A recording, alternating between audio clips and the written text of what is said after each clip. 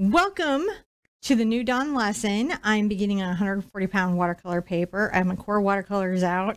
I have a Cretacolor graphite aqua oil pencil to kind of do a little light lining sketch to define areas. You could just use an HB pencil.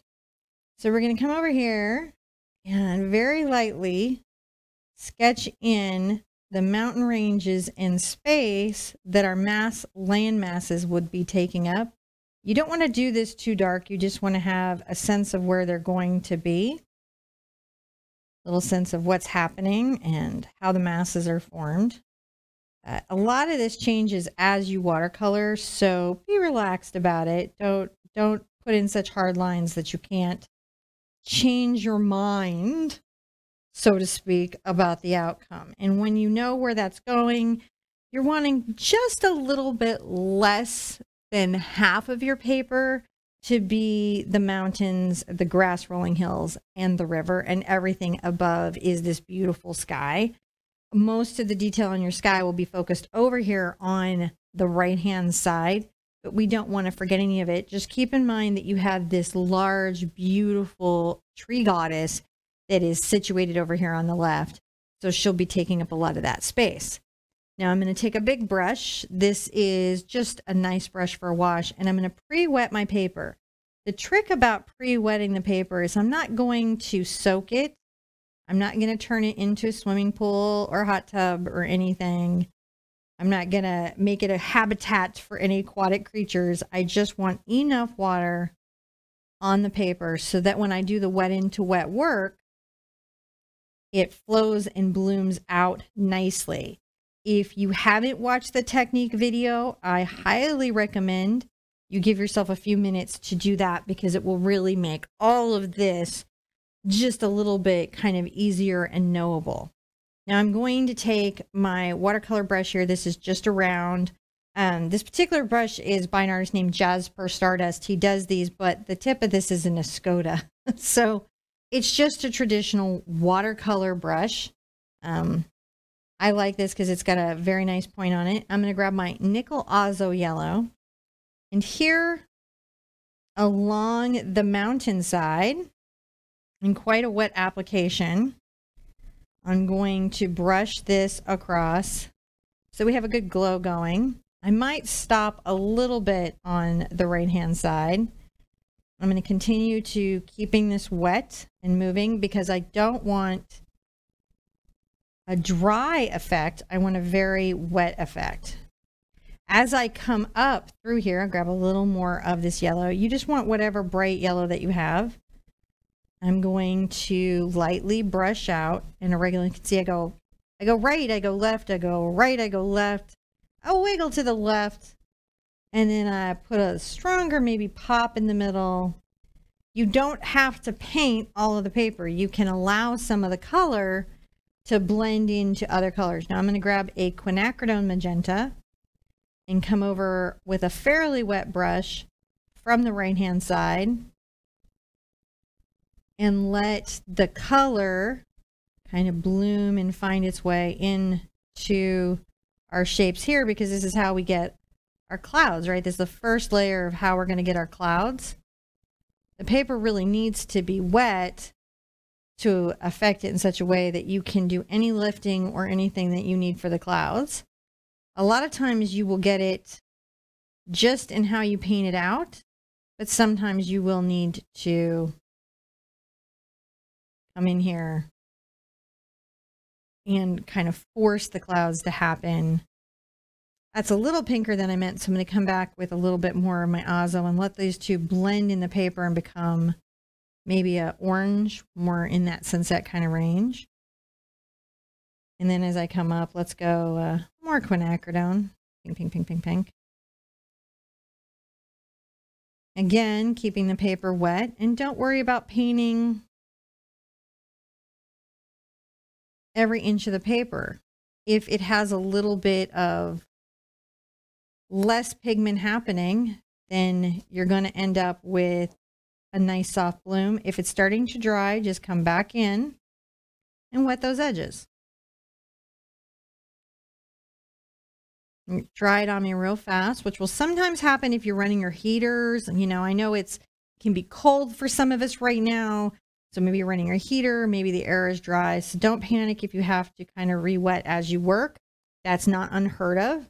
Now I'm going to come into my phthalo blue and I'm going to start putting that out. I'm getting great bloom from this. I just work the brush in a nice loose fashion. Where I see it kind of blooming out there, maybe I don't come back into this, but go down below it so that those shapes and that kind of atmospheric effect continue. You can come here.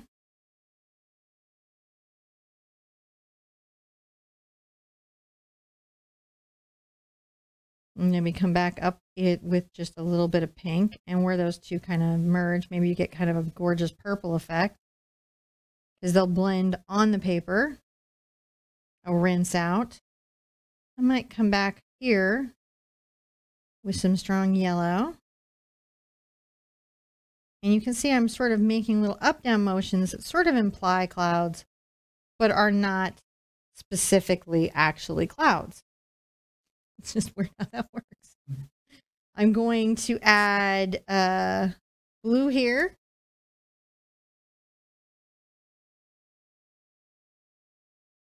And you can see it's blooming out quite heavily. If you get too much water, you can always come over to your paper towel and wipe off. And you can take a couple shots at this.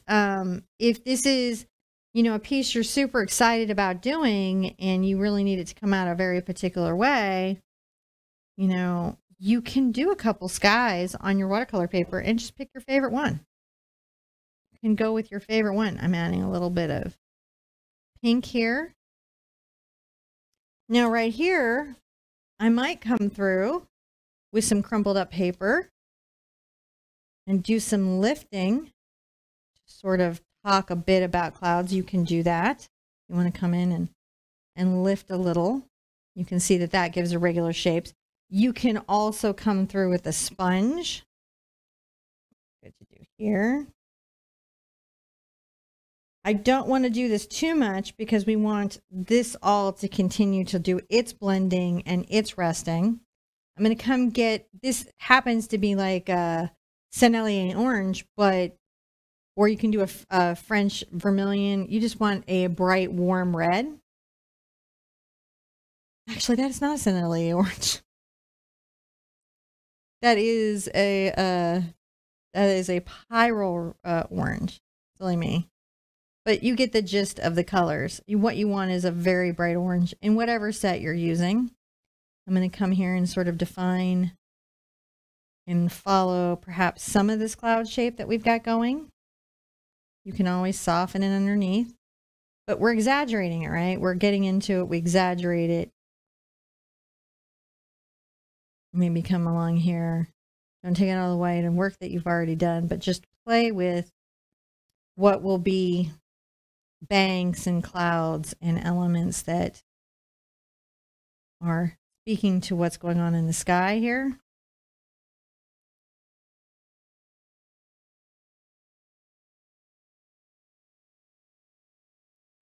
You know, let that go there.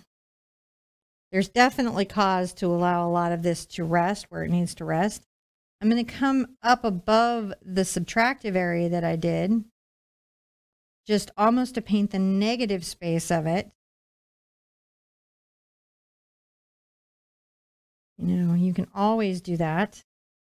And again, the paper is still wet, so it's still blooming, it's still moving color, it's still softening. Get a little of our yellow. Wonderful yellow, maybe come up underside here. And since this edge is a bit dry, that kind of creates a little harder edge. I don't want to take out every bit of the soft edge that I have here, so I won't. And you don't have to either.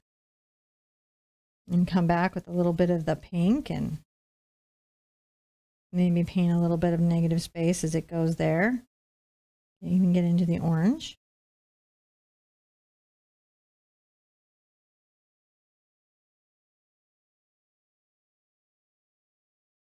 You know, you let some parts pull up into other parts. It's sort of fun. Wiggle, wiggle, wiggle. enjoy creating the sky. This is your new dawn. This is that new day that you get to enjoy and participate in, that you get to really feel like, okay, this is happening here. You know, things are better. It's a new year.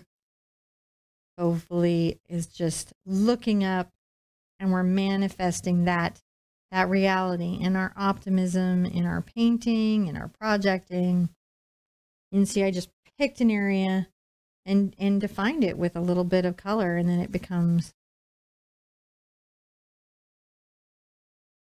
perhaps something that you see more of and you notice more of. Play, play, play, play. Wiggle, wiggle, wiggle, up and down, finding little cloud forms and little shapes that we can perhaps think about.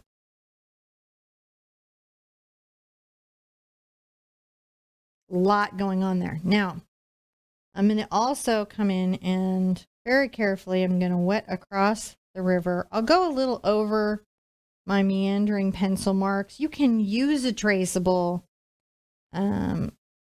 repeatedly, actually, on this project. You can use a traceable to get in the land masses, and then you can use a traceable to get in the figure. And you can do them at stages. You don't have to use a traceable all at once. You can absolutely do them at stages. Now, what's happening here is this sky is going to be reflecting into this water mass that we have going on. So we're going to be mirroring it, and we're going to start with our bright Azo yellow. Going, going, going. And then I might put some here as I come down. I want to make sure that there is a sense of reflecting in the river what we see up in the sky. Right here.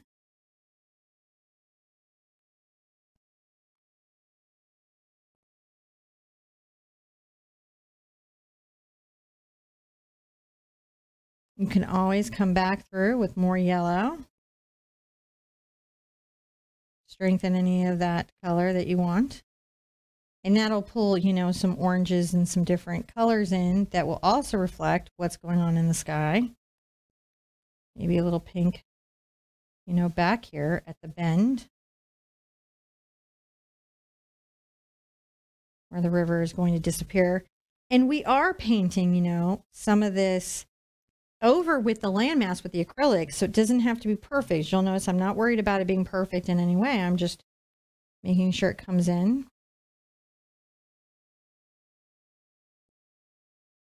Some of it's light, some of it's darker. That is good.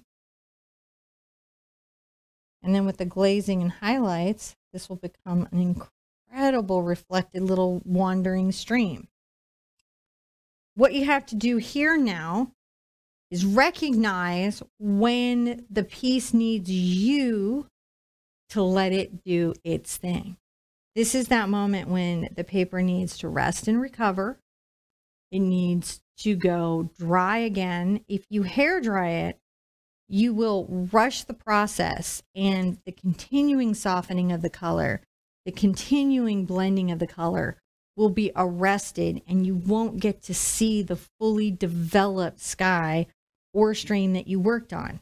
So I bid you the self-control and will to walk away from this beautiful piece and not keep fussing past the point it needs fussing. And I know that's very hard. But again, I call you to remember that you can do a couple of skies. You can try this a few times. It doesn't have to be one and done. You don't have to apply that pressure. It's just art. It's just fun. It's just play. So allow this to dry completely and naturally on its own. So once you've allowed your paper to have a full recover, you can come in and using titanium white acrylic and fluid white acrylic. And remember, this can be craft paint. It does not have to be the golden titanium white fluid. You just want something that isn't as thick as a heavy bodied paint. And again, you can use whatever type of acrylic for these techniques that you have. You don't have to go out and buy a bunch of stuff. It really isn't necessary. I'm going to take my domed blender. I'm going to get it wet and load up a good amount of the titanium white paint. And I'm going to start to find banks of clouds that I feel are obviously here that kind of came out of the drying and resting of the paper. And you can see the wet application allows this to blend in and almost glaze or tone what's underneath. Keep in mind that watercolor lifts, again, even once it's dry, which is very different if you're familiar with acrylic from what acrylic will do. Anywhere that I want to blend it back, I just add more water and just soften the effect. And you can see it just creates almost a glaze. If you've never done this before or played with your acrylic in this way, hopefully it's kind of like a pretty exciting moment to see what it can do when it wants to. Pull some there. Now I feel like I see an opportunity for another little moment right here. I'm going to pull that out. You can come back with a bit more acrylic into this and then pick a bit of almost like cloud tops, like cumulus. If ever clouds had been kind of maybe your nemesis, hopefully this is kind of like another way to do that where you're like, hey, that's almost doable. I'm going to get my brush wet. I'm going to load it up. Get it fairly loaded. If you see bubbling in your acrylic, this is actually called foaming, and believe it or not, most companies add a lot of anti-foaming agents. It's why I don't recommend doing a lot of additives like soap or glycerins to my acrylic, because as it is, they have as much anti-foaming agent as they can get in there, and it can still foam up quite a lot. It won't hurt for the purposes of what we're doing. It's just important to be aware of what it is and why it is, so it doesn't take you by surprise.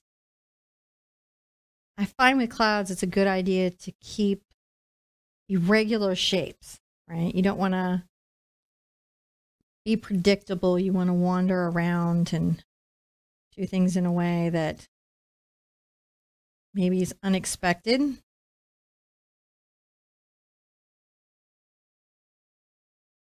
And you can see how this just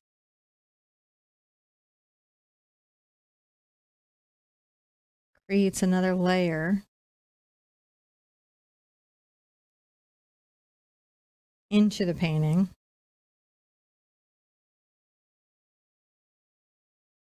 that we can exploit for our purposes. And the other place this is wonderful is like, I felt like the orange stained a little too heavily down here, and it didn't have maybe the soft exposure that I was wanting it to have. By coming back with the wash of acrylic, you can see it's real easy for me to soften it. And as you layer it, the layers will build up. So watercolor isn't very opaque for the most part. Even the opaque watercolors are not that opaque. Being able to play the opaque nature of the white against the transparent nature of the watercolor allows you to generate some pretty unexpected and surprising moments. And again, if you need to blend, you just come back with a wet brush and soften before dry, and it will blend for you.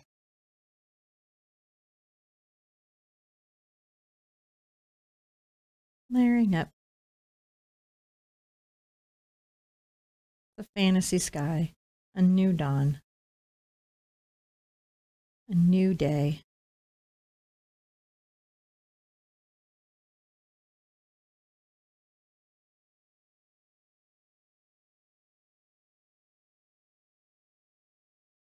Rinse out, soften, soften, soften where necessary. Once that's done, I'm going to put that brush aside and I'm going to grab a detail brush. This is a number 1 Art Sherpa detail, but what you're looking for is a small pointed brush, something that will give you very fine lines and a lot of control. I'm going to load it into my more fluid acrylic, and I will come up here to the top. And what I like to do is create a silver lining. I think every cloud should have one. And I just find little spots where I can tell a very particular, I don't know, delicate lace-like story. The lace edging of it is always exciting to me. If this really helped you see clouds in a different way, definitely let me know in a group when you share it.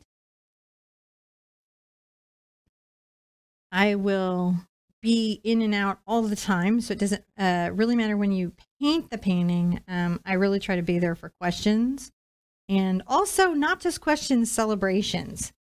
So I'm always here to cheer a win moment in a painter's journey. And if you've got one, I'm happy to cheer that with you. You can see as we pick the silver lining, and I don't just come and edge it just one way, right? The little lace edging has a lot of different little banks, and those little banks, those unexpected banks,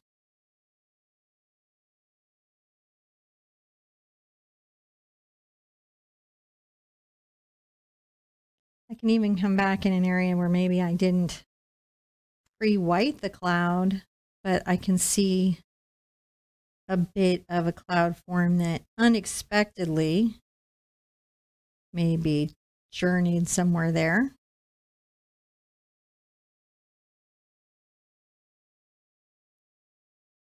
Little moments. And it's different every time we paint it, right?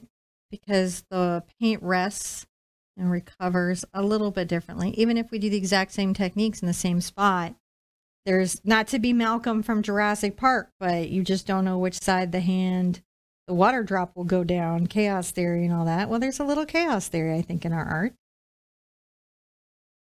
A little chaos is good. Chaos leads to opportunity. And sometimes very unexpected opportunities. I'm not suggesting wholesale chaos, like we don't clean our art rooms or anything, but just recognizing that sometimes those little moments of unexpected result in your painting are tremendous opportunities for you to find a message or a moment in the painting that's unexpected. Perhaps you're unexpected. You can see I'm just coming along and lining these outside edges.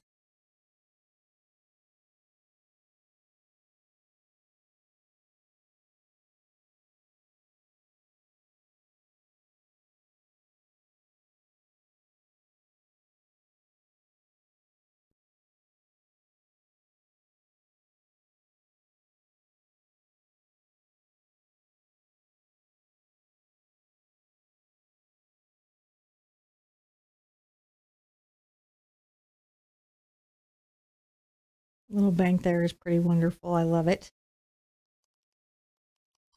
Where we had done the subtractive, you can see that kind of hard edge of the remove paint, and that creates another type of cloud that you can have going on.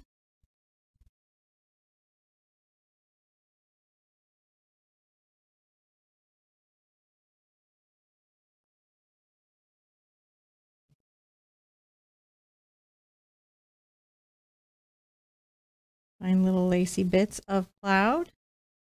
Lacy lacies. Wonderful.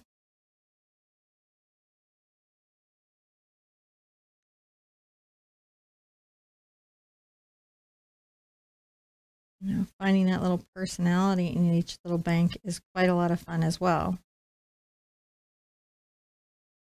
Hopefully you can kind of see how I found my little edges here in my little moments, and then chose to define those or bring those into focus. I'm going to come right here, and let's come on the other side. A lot of this will be behind our tree goddess. A lot of it, as we mentioned at the beginning. But you can still find little moments so that what's happening on the right side feels like it has some continuity on the left side, is what you're trying to create in this magic garden. I picked the colors on the sky, these primaries, the magenta, the nickel azo, and the phthalo blue, because I felt like they created the most optimistic potential dawn. The idea that these are the colors that make all the other colors and the way that they come together creates like the ultimate morning. You can do a lot in your painting where you have deeper meaning in what you're doing, and you put things in colors, objects that really symbolize something to you, that are meaningful for you. It's something that anybody can participate in. Anybody can take part in.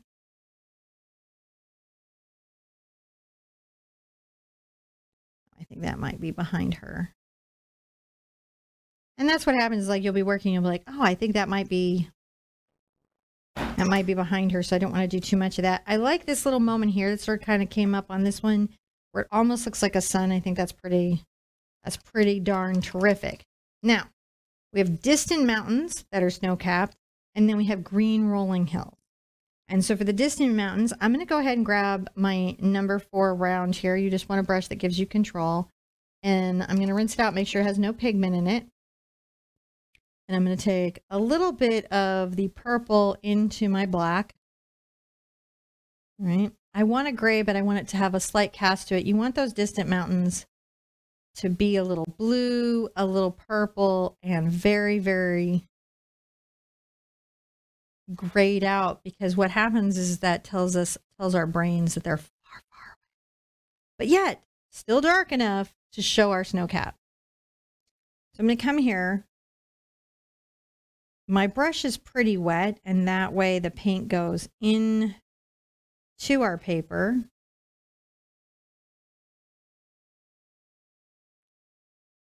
Right, I'm not trying to dry brush in any way. I don't want to be fighting the paper. Watercolor paper is so thirsty by design that sometimes it throws acrylic artists off a little bit because they're not used to that thirsty of a surface. But once you realize you can totally thin your paint and not create any binding issues, it's pretty easy after that. So coming forward, I'll go a little darker in my color, because this little mountain would be closer to me. You could do this with blue, gray, and white, or purple, gray, and white. Anything that's kind of cool. There we go. Just finding it. And it's pretty wet. You can see that. So definitely darker.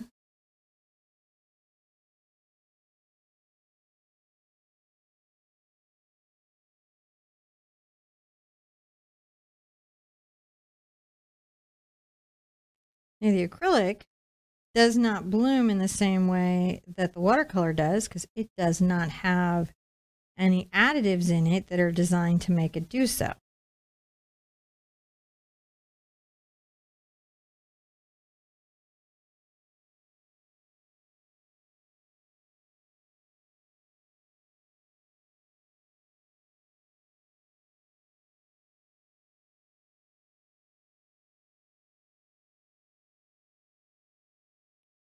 Right here, and making sure that there's a little interesting value to that.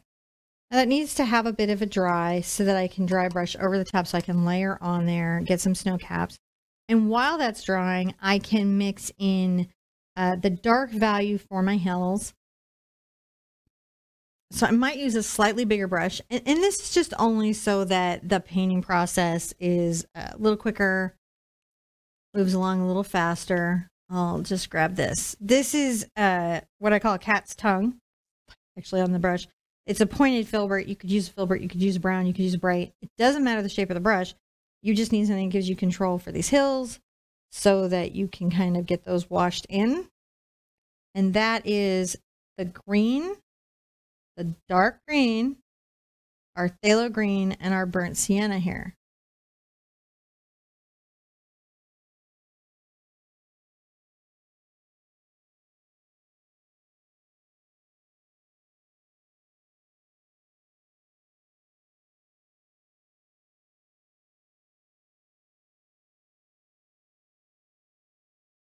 Pulling that forward.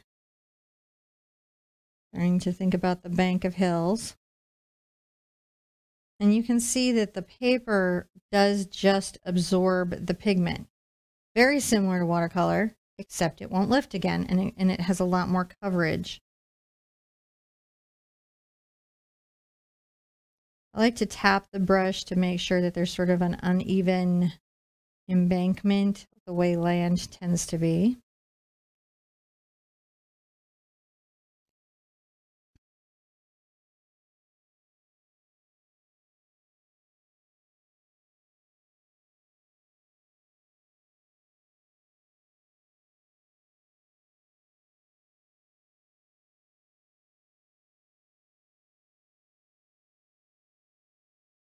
Painting that all in. And there's layers here, so you're not under pressure. If any of the paper pops back through, you can just paint it right back in. The layers are going to get you through.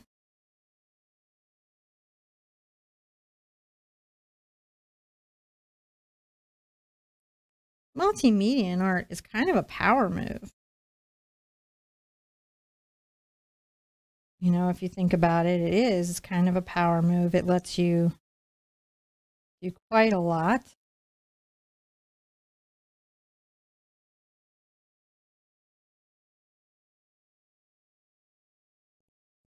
Switch mediums when something isn't giving you what you need.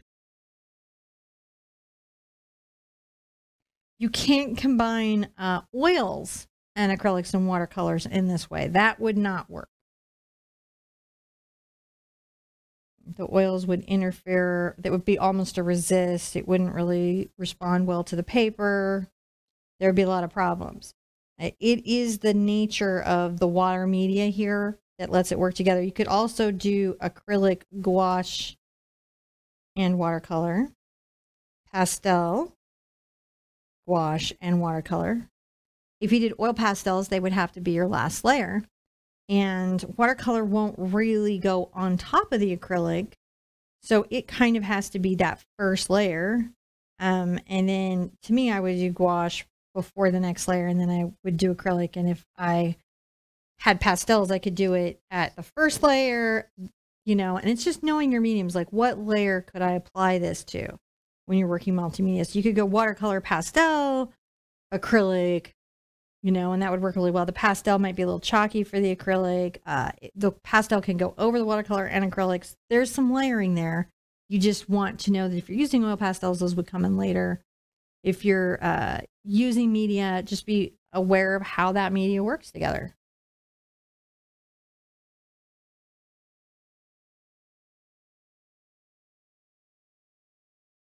Because there's so much that you can get out of it.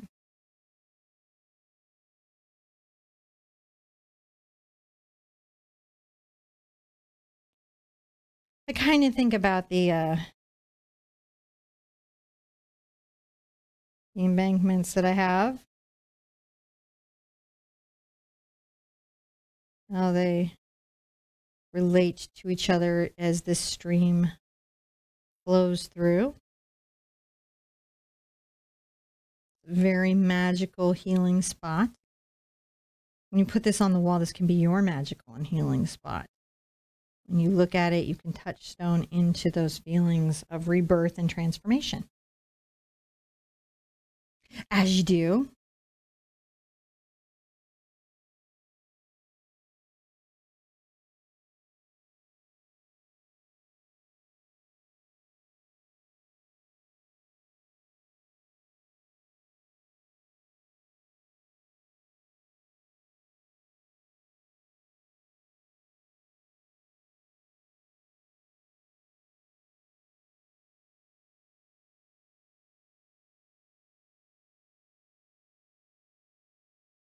Painting along here. We'll finish this little embankment out. A lot of this is covered, so if you think that there's her little mound of dirt that she's perched upon overseeing her valley, you won't have to be too particular through a portion of this because she's going to be covering it just like she is in the sky. So just be aware that all of this may not be viewable, and therefore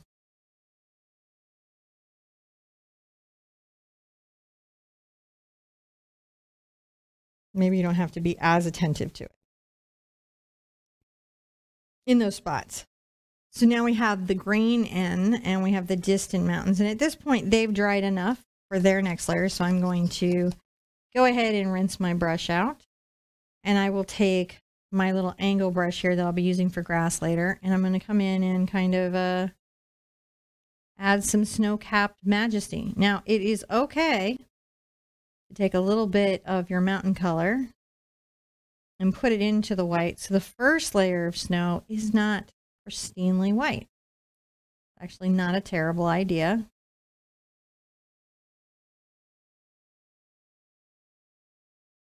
And the paper's still thirsty enough where you can have, you don't have to do opaque, thick layers of paint. You can still be doing washes.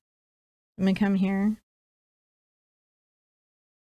and come along the top.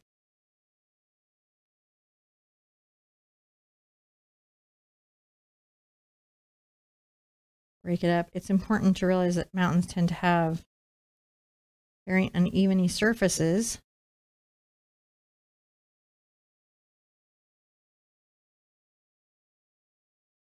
So where you put the snow should reflect that terrain and its randomness.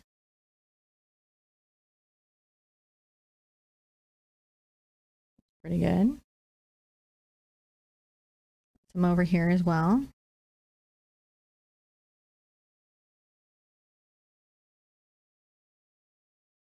Little rough marks.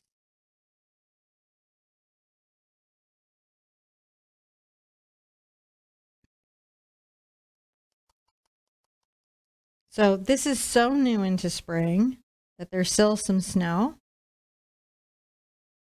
I'm going to grab some pure white.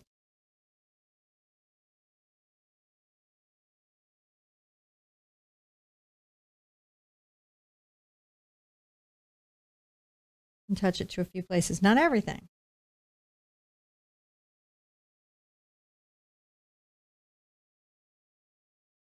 You want the two values of the snow to show.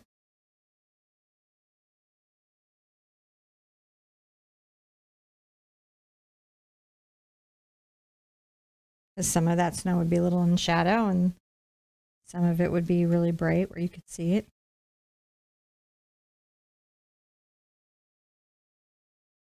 Tapping the little brush up and down. I just try to make sure that it's rough and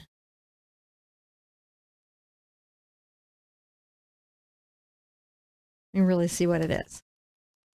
So then you've got your snow back there and you're still doing so fantastic. And we're going to come forward and we're going to like really brush in some of these mountains. I like a scruffy brush. This particular one is one of my favorite lines of brushes for scruffiness is the Cambridge from the Silver Brush line. But what it is it's a hog bristle on a very short cut bright, and the hog is blended with synthetics. Now, one thing I don't like is this company tends to get loose ferrules. You can just glue these back down, but the blend of the hog and the synthetic is quite nice. As I'm coming in, I'm going to start adding a little of the yellow into my green-brown mixture. Still needs to be kind of dark, because again, building up. I'm going to come here and begin to find moments in our distant little hills.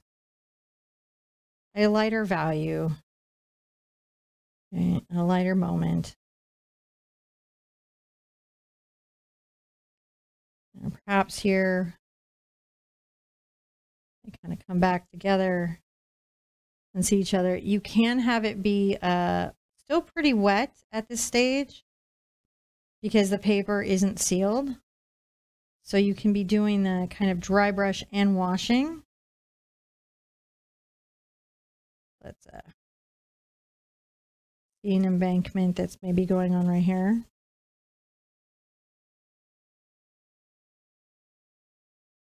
This is where you can start to shape what's going on. If it's light, you know, it's higher up. And if it's dark, then it's further down. Come down with some green if you want to create a little rolling hill. Brush that back. Yellow where I want to hire.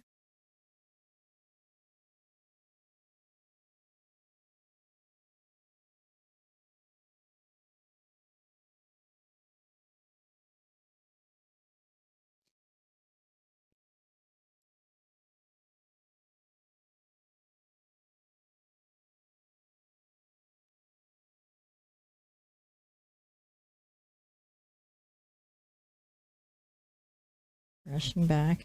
This is dry brushing and layering. Where you have the paint thick, it will seal the paper. So if you want it to still be washable, you'll have to do that in glazes. So make sure you're leaving places for shadows and leaving places for highlights on the hills.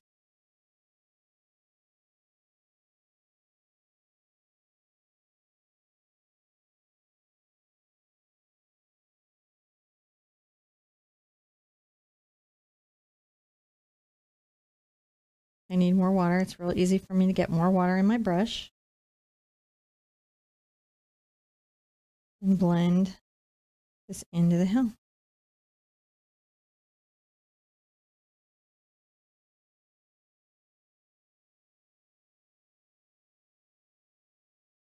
Sometimes I grab just the pure green so that it's very spring.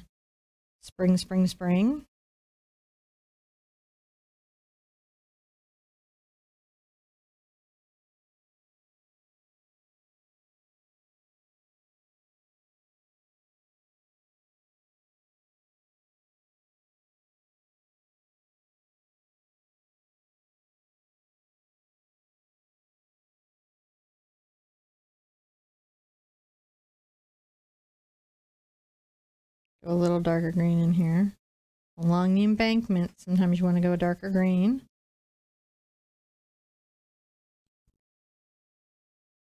And you can see the rough brush stroke also helps it feel like grass a bit, which I like. A little more yellow there, and wherever we're trying to define that sense of a higher hill. All right, you can come along here and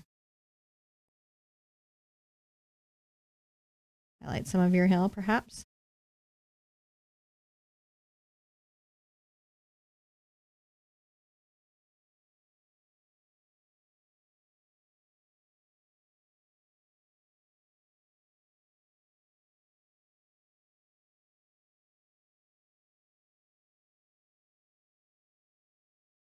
Little bit of extra there.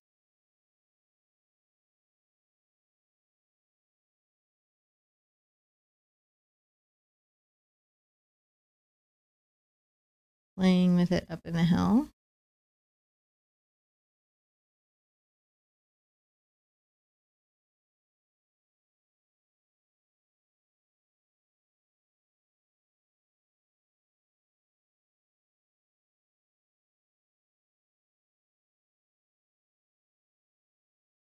And you can see very quickly that as you add highlights and as shadows happen,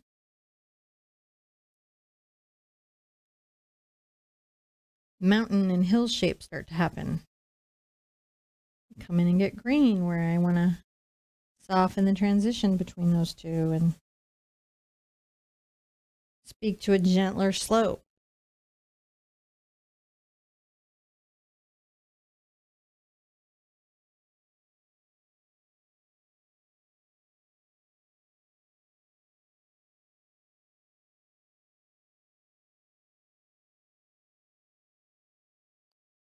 Let that have a little minute and we'll come over and find all of the high and low spots on the other side of the hills coming to us. And hopefully, like, if you just take a minute to look at this, hopefully you're like, what? Like, this is just a pretty landscape in and of itself that you can have in your life. And our main mix, it's that phthalo green, burnt sienna, and cad yellow.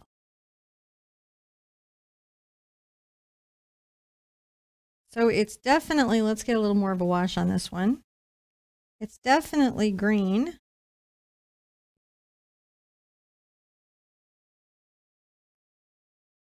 This hillside, I want a little bit brighter, a little bit more gentling of a slope,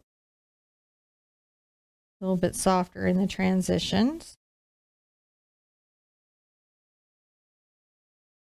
Good sometimes to get maybe right here coming down between this embankment and this one, a bit of a shadow kind of thought about and implied.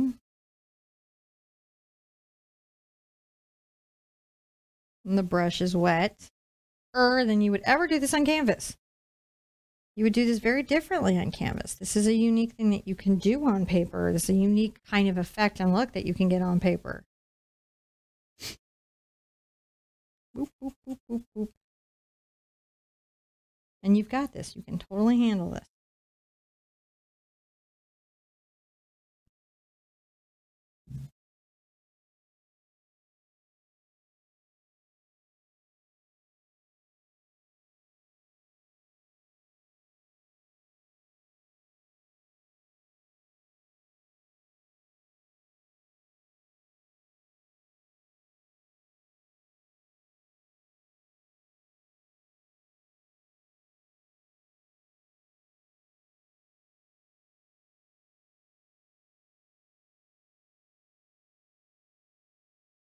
Little scruffly, rough strokes.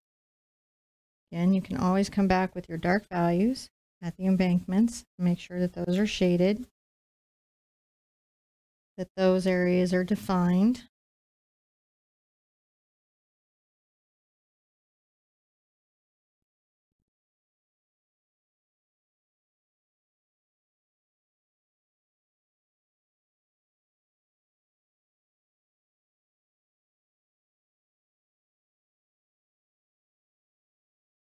A little highlight coming down that side of the hill.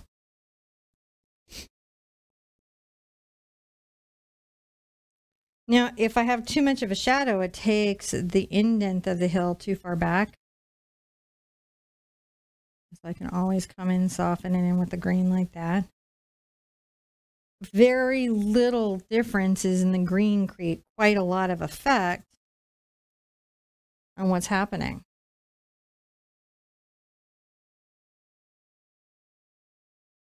I'm going to continue to highlight the space.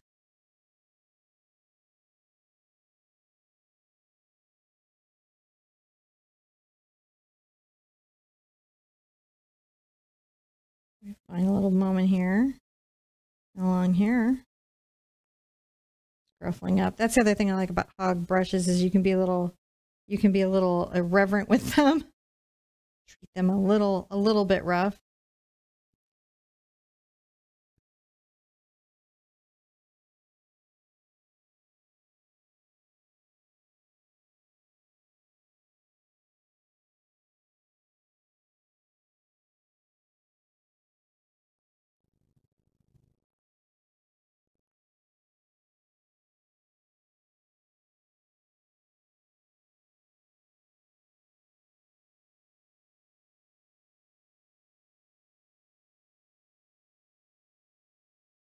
And when you have that kind of general roughness in, well, we're going to come in and we're going to kind of maybe get some little highlights in there. I want to make sure my brush is sort of together. And so to do that, it's the yellow and the green. And this time we're going to get a little bit of our white involved in it. So we have a bit of a brighter color.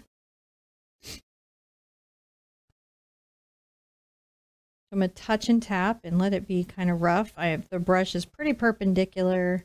Perpendicular is, you know, pretty parallel to the paper.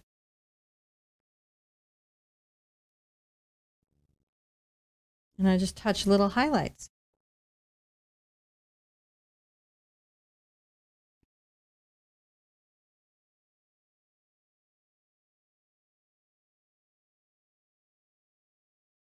You know, sometimes you can get a little more yellow into it. Kind of like the sunlight. I like to think of this as like the sunlight coming down and kind of hitting the height of the little areas here, taking them up,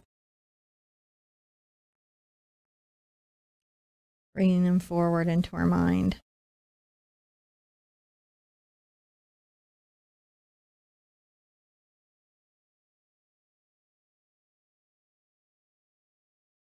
dashing my little brush around, trying to, much like clouds, you know, keeping it uneven. You can always go yellow and green.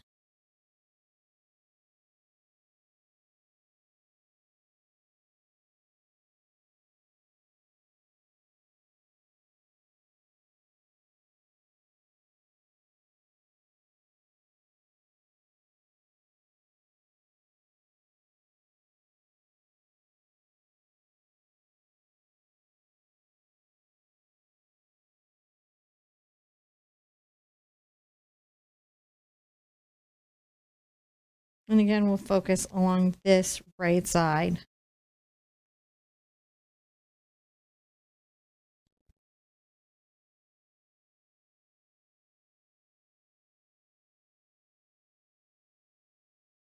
Focusing it out, making sure we can really see it. If you want to go yellow green, you can do that as well.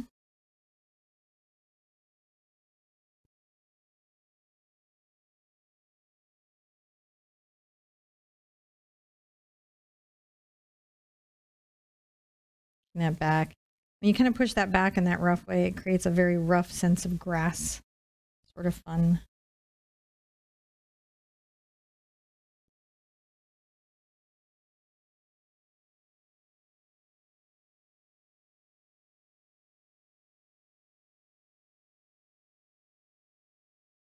And again, keep in mind, you've got a very large tree goddess that's going to be right here.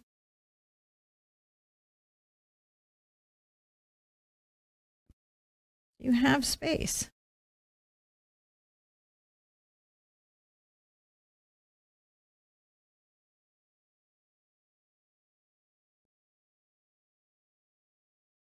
Get a little of the yellow.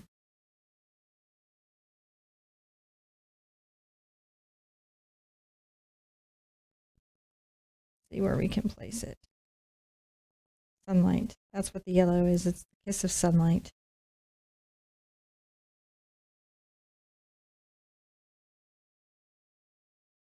Coming together, guys. You just sort of take that in, and when it's where you want it, you know, it's perfect. Things to be mindful of. Give yourself several shades of green. Grass is actually quite colorful. It is never like a uniform green. Remember that you've got a nice, pretty large embankment with grass right here. So, you know, don't give the best of your details to the area you're going to be painting over. Make sure you keep those little places close to the water, some embankments dark there, so it really feels like it's coming at a steep angle and is blocking the light in the stream. Try not to overwork your white highlights, you know, keep that light. Allow this to completely dry, and then we will chalk in our tree goddess. After you've allowed everything to completely dry and really settle, you can then put in your forward hill in the foreground and your goddess tree. Now, you can do two things to get this on your surface. You can look at the reference and create your version of the goddess tree on your surface. I will say that I like to use a combo of a white chalk pencil and a brown watercolor pencil. And the reason for that is that in the areas where this is very light, the white doesn't really show up, but the brown does. And then in the areas where it's dark, the brown doesn't show up, but the white does. So it's nice to use a combo. You could also use Cerl paper. And if you check your PDF, there's some information on this and how to use a traceable. And those things are really okay. And I really can't press upon you in doing artwork that your techniques or your procedures don't weigh into the merit of the final result of the work. And what I mean is that tracing isn't cheating. Projection, transfer, these are really old art techniques. They teach them in art school. If you followed me any amount of time, you've heard me state this before, kind of emphatically. But the point is at this stage, you want to kind of get this up here. I put the hill about 3 fingers up and then about 3 fingers from the end. So there's a bit of balance. I do lose a little bit of my water. You can make the hill higher. You can make the hill lower. I mean, there's really a lot of places that you can take this that works out really, really fine. And then the next thing is I like to put in the tree first get her kind of settled in, and then kind of get in some grass and then add some leaves. So when we paint this in, it's really about creating some dark value and middle ground values and light values. I'm going to begin putting her in by mixing a little of my burnt sienna, move my water closer, with my black. And just to go over this, just in case it isn't in the forefront, burnt sienna, phthalo green, titanium white, dioxazine purple, phthalo blue, cad red, cad yellow, and quinacridone magenta. And if you remember in the technique video, you can also just use a pre-mixed purple, like a good purple or a good pink magenta, if color mixing is not your favorite. And my point is that the flowers can be whatever color you want, and should be, because we're celebrating getting through a year. Now, when I come through here, I'm going to kind of speak a little bit to the twists and turns of our goddess tree. And I think it's important to note, that as we go, the way her body twists and is formed in the tree. When you look at trees, you will actually sometimes see figures in them, especially once you've done a couple of these little like tree goddess projects. You'll see trees in your trees. I mean, people in your trees. And so it's kind of a fun thing to play with. I liked to take the twist of this in such a way that it really pulled into the thought of who she was as a tree. I really thought about her treeness. And I did try to form, major structural objects such as legs and a face, even within the twists of the bark, so that she would feel alive and real, and that there was a lot of gesture and form with her. Give it a nice little hip mark there, and then another little one here. I love how the legs kind of intertwine. It's a really enjoyable part of this particular piece for me. And even as you're doing these little twist markings, if you don't like one, you can change it as you paint. It's easy enough to do. So what you might like, if you're loving your garden, you might be like, oh, I don't know. I'm ready for, what's happening here. But remember, especially at the part where you're in the acrylic painting, it's really easy to change direction and change your mind.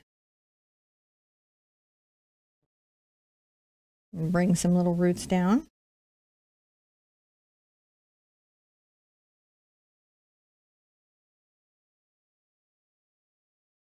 I like to bend some over the back to help her feel very seated on the hill that she's on, like she wouldn't be just blown away by a gust.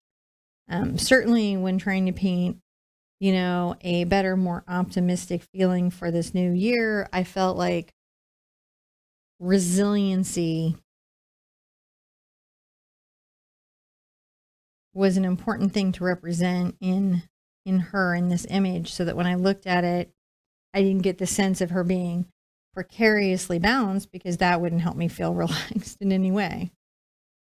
Now I'm going to come to what is, her elbow, and add a little offshoot of branches. Kind of fun to do. And I will perhaps twist the structure's upper arm a bit. When we get to our hands, what's wonderful about this is if you've not been a fan of painting hands in the past, they don't need to be hands. That's what I really love about it. They are branches, so they don't have to have that built structure the way that you do when you're trying to create a hand that feels like a hand. I will do things that give the appearance of being hand-like, but we've got, leaves and things coming down that will hang on the structure. So as long as I imply that there are these finger-like branches coming off, the end result will be terrific.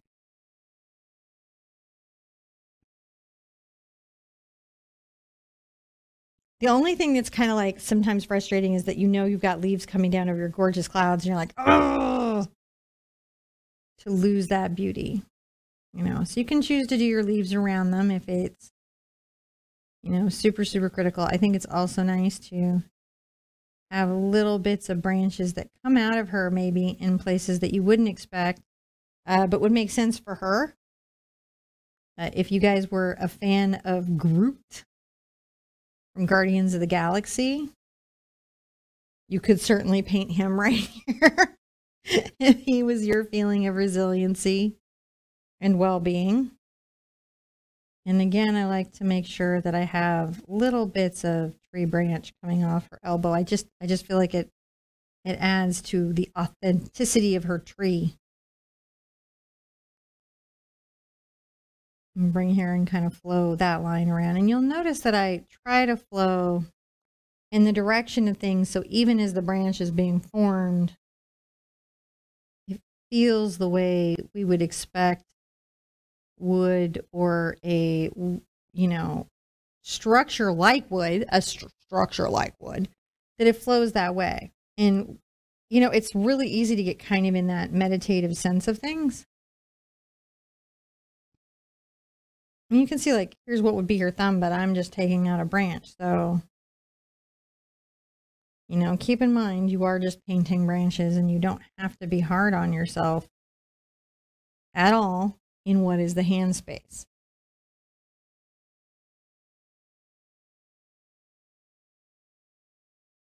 Maybe she's one of the tree wives from the Ints and Lord of the Rings. Hard to say. Now on her face, I'm going to come here, come do an indent.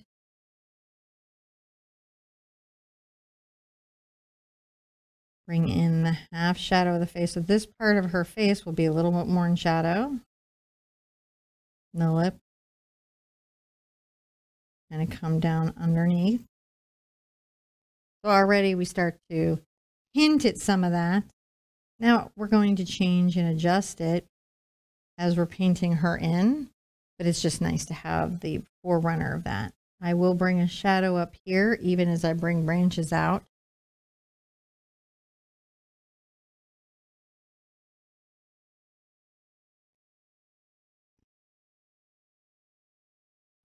It can help on the thirstier part of the paper to add a little more water to your paint, just to help it improve its flow.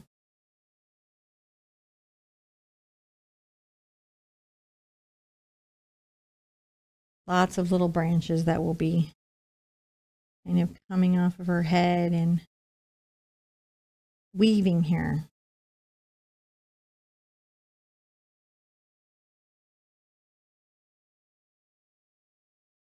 These will really go right into some leaves and do some things that also inform that they are branches, but it's nice. You can even give yourself a little guiding line.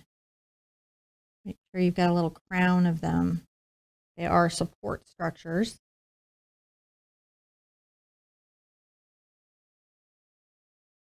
And you don't know, maybe she's like, I got such thick, gorgeous branch hair.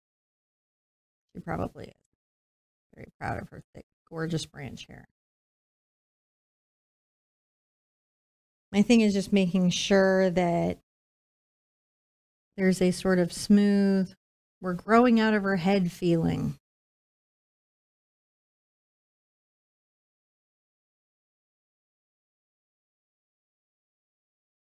You know, and I have a lot of highlights that will come up into that. It just gives me a chance to get that in.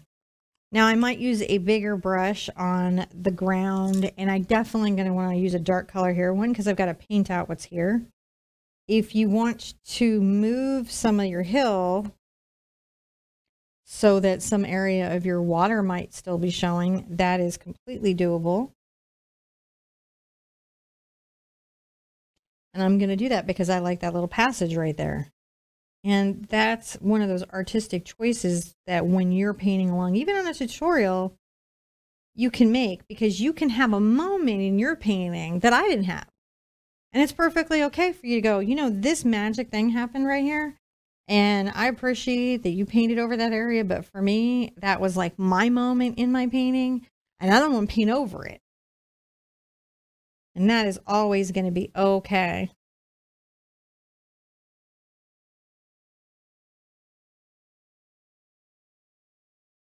I do highly recommend checking out the extra resources, as I design those to help and fill in any gaps that you might have or need. And I think people just learn not all one way.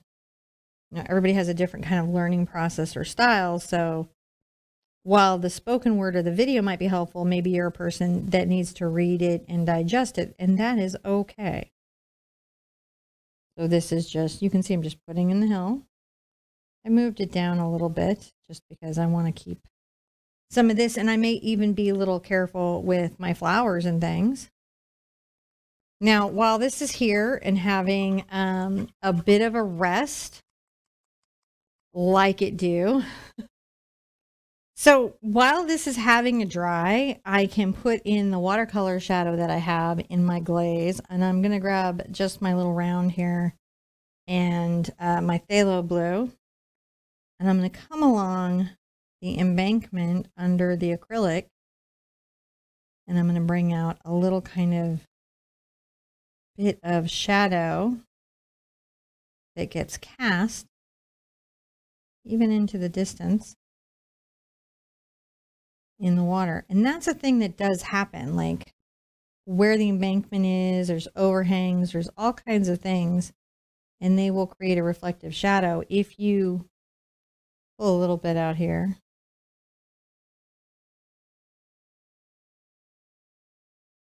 you play with that when you do your painting. Even though this is a fantasy scene, there will be elements of it that feel natural and familiar. And you want things to feel natural and familiar. Or maybe don't, which is also okay. How are you guys doing? Are you feeling okay? I hope so. Keep painting. Don't forget to breathe. Don't let any part of this become, you know, a deep worry or concern. It's just a painting. Just a painting. And it's one of many this year. There's so many you're going to do. And you're going to get so much. Try to think of this year as as I mentioned earlier, the sum of total parts.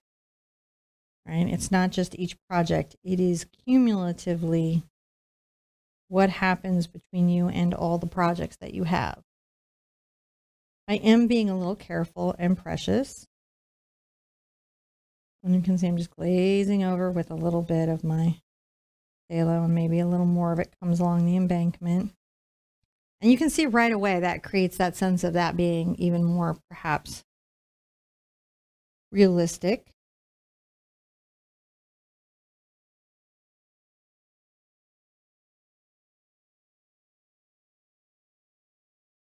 Right here, bring out a little point of like shadow and come back. Nice, kind of thought out.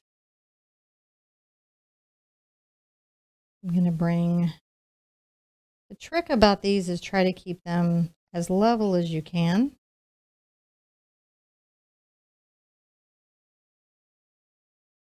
You know, realize that everything, every mark has meaning. Not to go and put pressure on you, and I just told you don't put pressure on yourself, but marks do have meaning, and you want to think about how the mark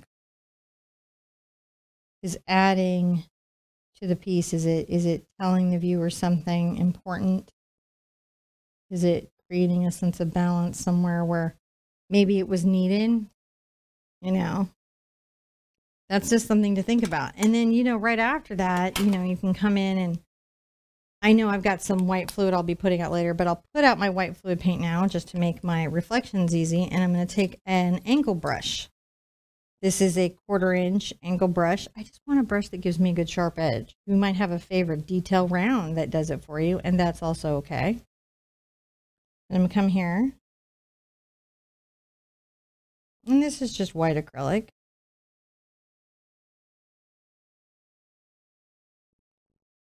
And add some little reflections.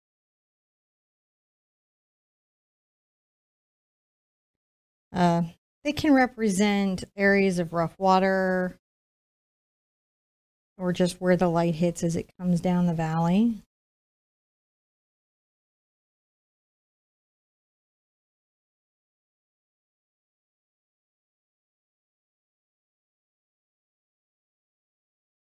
Just like you put the shadows in, they tell you something about the stream, the speed of the water.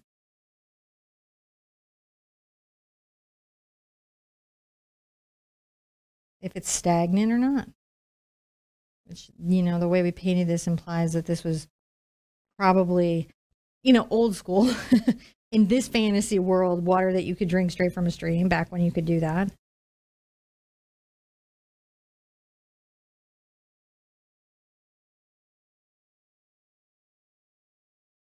It's so weird in the world to have lived long enough where there was a time you could drink from a stream pretty safely to now being in a time where I wouldn't even consider doing that.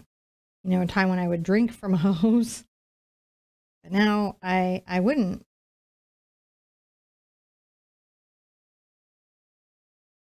Not without having some real assurities about the quality of the water. So you can see when we get that in, that adds that next really amazing layer about that body of water. It let everything kind of find its dry here. So I can go back into my acrylic. You know, it's a good time to check your body posture. These painting sessions can be long. My painting sessions tend to be a little bit longer, and that's just because we're doing a lot in that painting session. But you can totally do this. Just because there's a lot of layers and it takes a second doesn't mean you can't do it. Even as a beginner, this is a very mixed class. This allows a very mixed level of skills, so you should feel absolutely ready to be here and do these things because they're super doable. You've got this. So my next thing is I start to paint in some of the pure sienna, and I'm going to take a little of my yellow and red and kind of work them in, because I find that siennas in paint companies are very different. They're not the same across several different companies, and so you will find that some siennas will be more to the red and some will be more to the brown, and that you will be making decisions each time to really look at that brown, not as what the label is telling you, right, but what the brush and your eye is confirming. And so if you're like, oh, you know, that's a little darker brown than I would want in a space, lighten it up.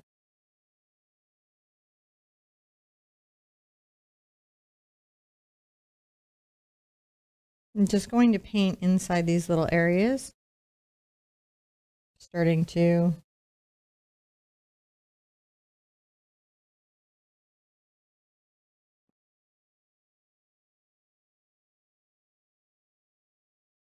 build out the solidity of her bark. And there's really nothing to do but just paint that in.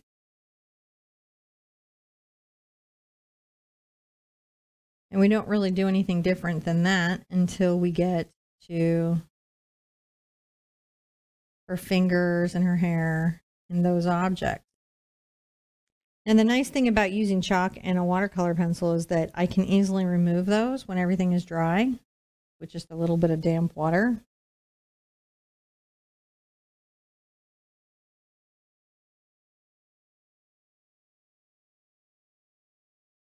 Again, as I get up into the area that hasn't been, see down here where the acrylic is, the paper has been very sealed. So now it's taking paint relatively smoothly. Up in the sky, which were just watercolor washes, it isn't sealed. So it's like painting these hills, and therefore having a little more water on your brush will help you get a better result.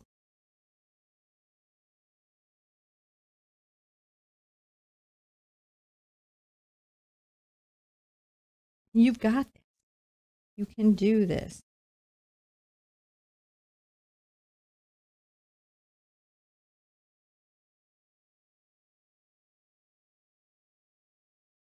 And we can come back and put back shadows. So again, I'm lightening things up. Now I'm not going to do any of my like too much extra too far. I might bring some of this up.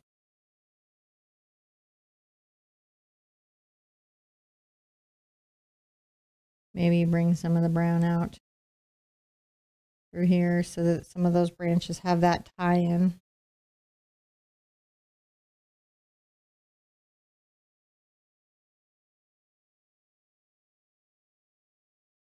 Now I found with the face that I made several adjustments to her face, and I'm prepared to do that again here.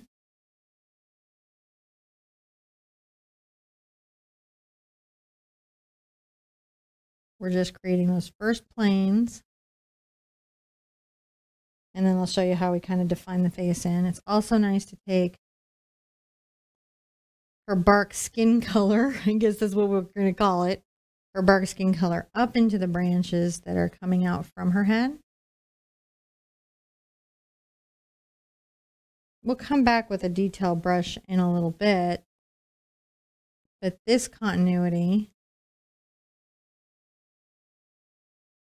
will make sure that in her head, it feels that they're growing out organically, and you'll want that. You put a little bit of that there and come down the neck.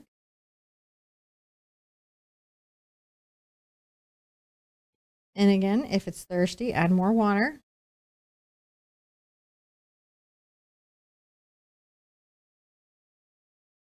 You can take any of that color up here and pull it into the... And merging and marrying those colors in together will help her feel more authentic.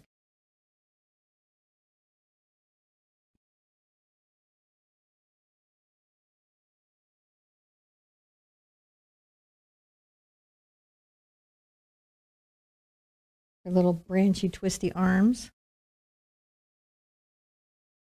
which I personally just think are wonderful.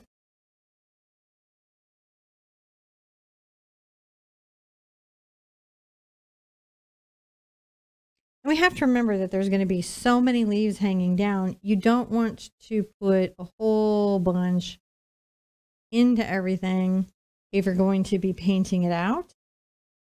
If that's going to bother you. If it's not going to bother you, you paint everything through. And the reason you might do that is to keep working on the techniques. You're like, you can be like, oh, I'm just working on these techniques. So when she's in that far, I'm going to come up here and I'm going to mix some great amount of orange.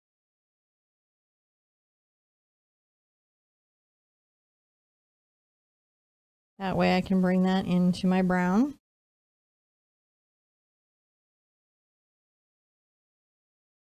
And lighten these colors and warm them up a bit.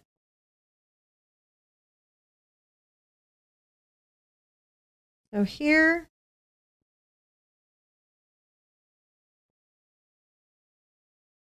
I might begin to refine some of the twists around her. The layers do make a difference. I can come back and put in dark value. So at no point do I get into my canvas and go, oh no, it's ruined now. You know, and you don't have to either, because you've got a hairdryer and you can dry everything.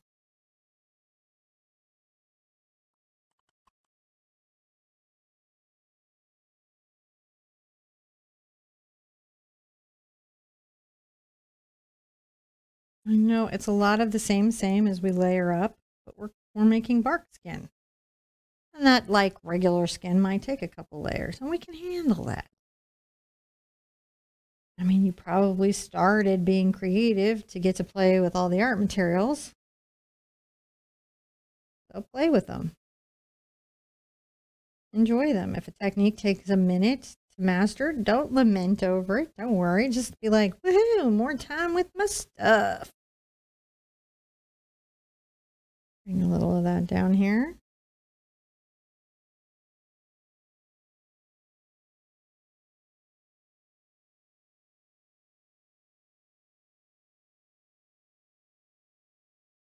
You can see that we kind of play with the way the twists bring her body around.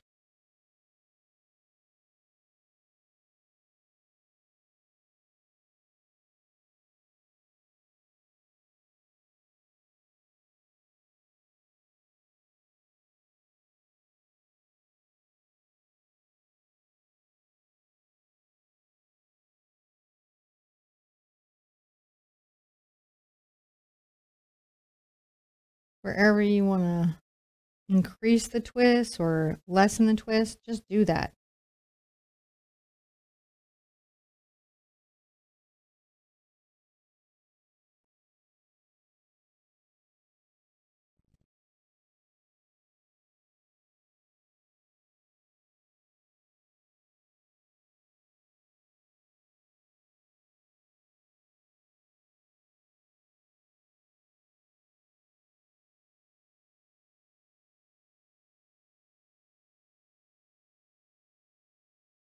Maybe I come around here on the forehead, the nose a bit.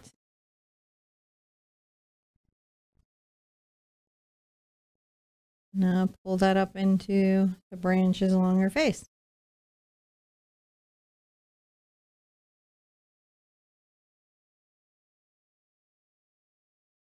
Pull that up into the branches along her face. Enjoy that. All right. Now, while she's having a dry, right? She's having a dry. It's a little bit like you having a spa day. We're going to take a little bit of our green and brown, and you can use an angle brush. You can use a round brush. You can use a grass comb. It's all fine. But what we want to do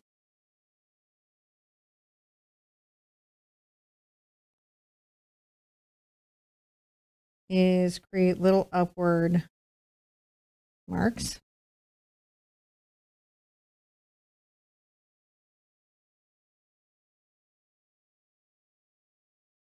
Now this is that first kind of dark grass color that we will get. Where you want the hill or some design elements to remain, just don't paint grass over it. You know, so if you're like, oh, right here, I would very much like it to be quite a lot of that little stream to show. Then move the top line of the grass down. You can always bring it up from the bottom here. You can, and you won't have any problems. There you go.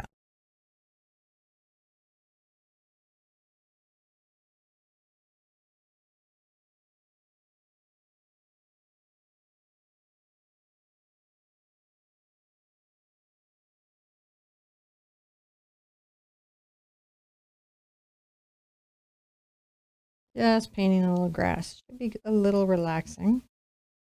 You might do just a couple here, a little bit longer, so when you come in and put the flowers, you're all right. You can see that that starts to inform the texture and directionality. When that is good, maybe grab a detail brush.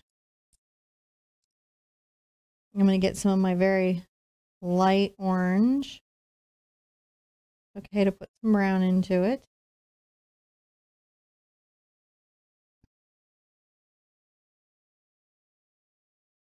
Maybe I'll come over the brow.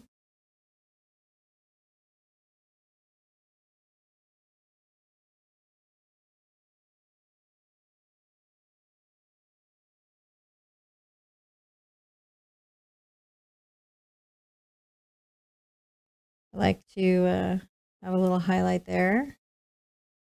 And pull a little bit of it right here. We'll have to put some shadow back there to kind of help the shape of her face. A little here at the chin.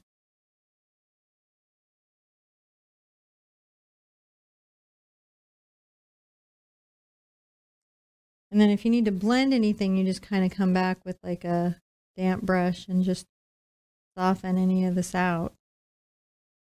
I like to come back with dark, and I'm just going to play the dark against these lights. So I have my little nose here.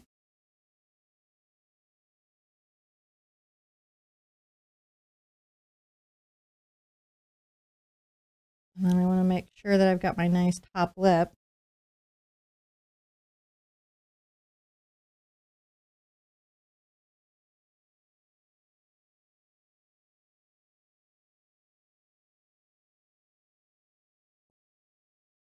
Just make sure whatever you've got going on the eyes is reflected and balanced on both sides. That's the big thing.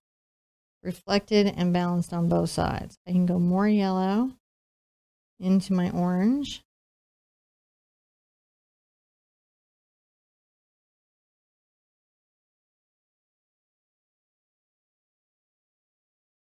Highlight up the nose a bit.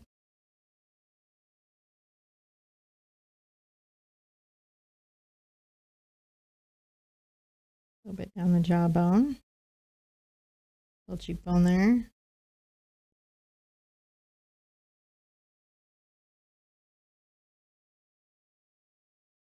Now, as I'm going, I might mix some of my orange into my brown. And let's just make sure that we pull some of this up into the little branches that are coming off of her little head.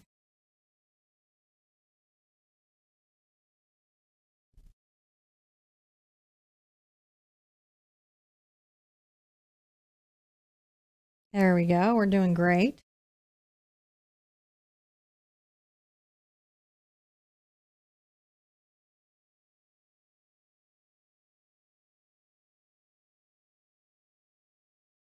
I can always go more into the brown.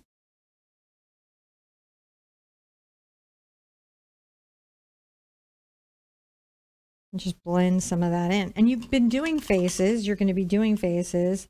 So don't let this be like a stopping point for you. Now I like to add a little white to my highlighty bark color. And I'm going to add a bit of that to her nose and a bit of that to the center of her lip.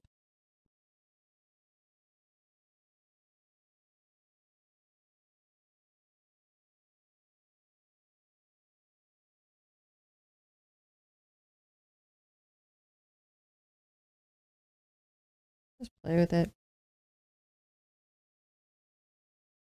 I do like her to have a face that looks relaxed and not super duper concerned. And, you know, that's really just about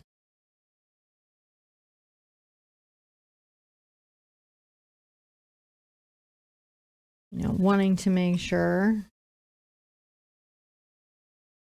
that she helps me feel relaxed, not anxious.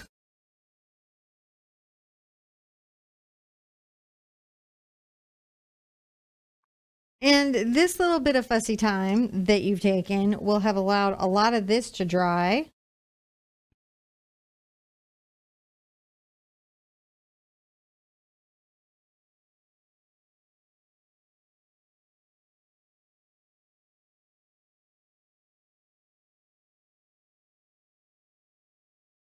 So any place you need more color, and you can come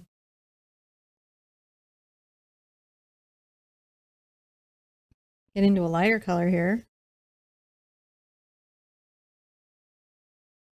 Try not to take out, all the value of the colors that you previously put down, even as you're putting these down. You want to see what you've got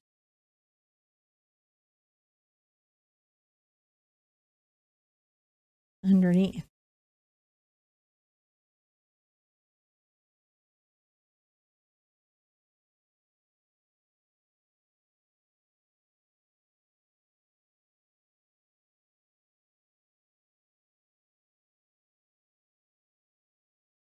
Bringing that down over the tops of things.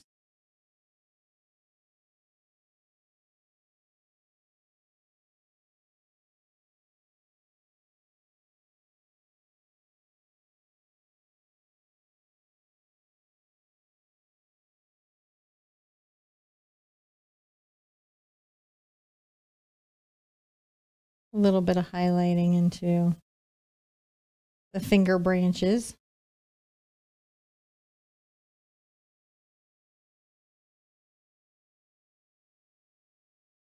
I think thoughtful highlighting around the twists on the neck and up into the branch. And thoughtful means that, sometimes you can just kind of throw things down where they are, but other times you've got to be like, oh no, I need to really think about where this is. So I try to tell you guys like, oh, this is an area you can be super relaxed, or, oh no, it's a time to meerkat up and pay attention. Meerkat is a very attentive, alert little animal if you've never heard of them, but I mean, Meerkat Manor. Surely you've watched it. If you haven't, it's a good thing to watch.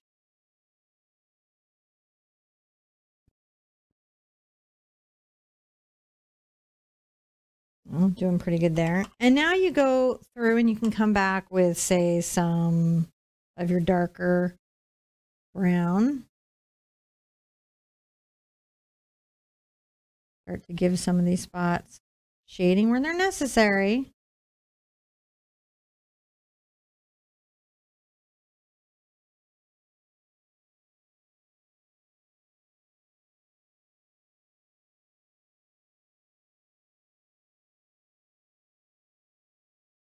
It's all about layers.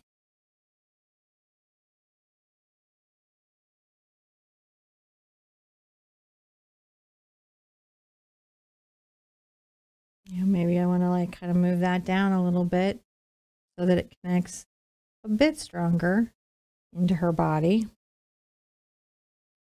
You know, and let's get some black and some brown.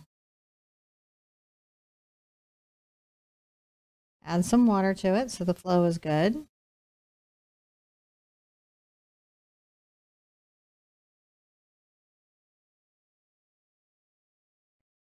And let's kind of redefine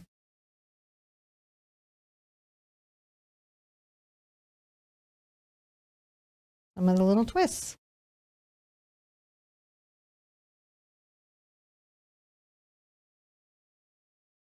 Sometimes as you're painting, you will have noticed that, you know, you added twists or removed twists. If you like what you've got, lean into it. If you don't, just change it.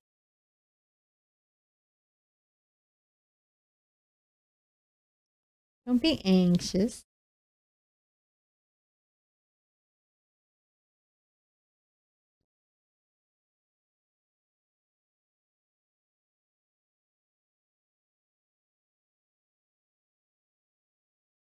Nice long brush strokes. Pulling up. And again, we've still got to highlight any adjustments we want to make. We can make during that time.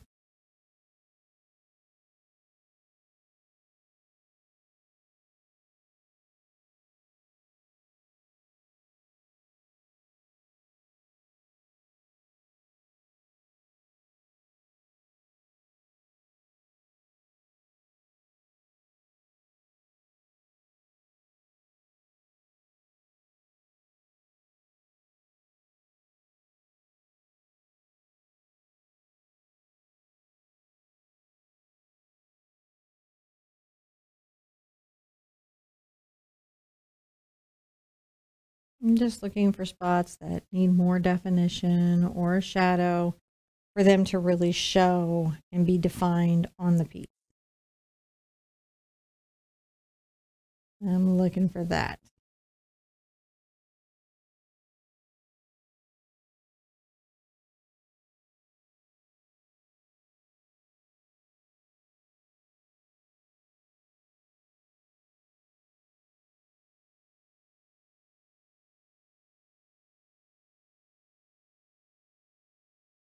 And we haven't even put our highlights in there.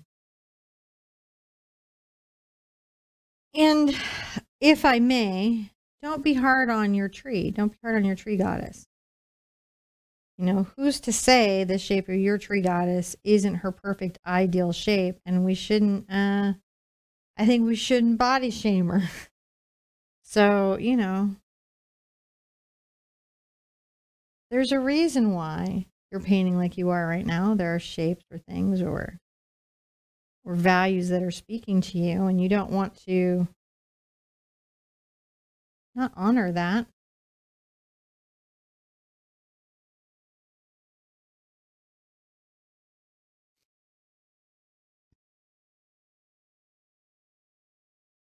Sometimes it's nice to put a little bunch of twiggly bits coming off the back here. Like little stray hairs. And then even right here.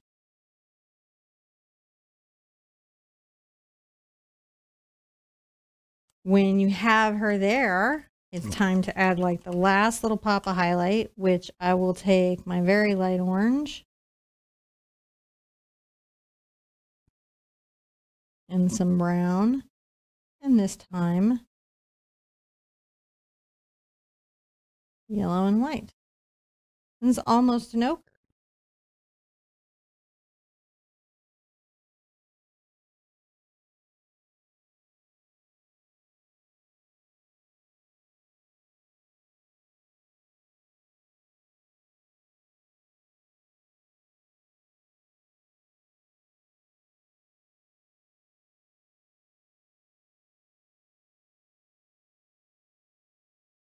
Doesn't have to be everything.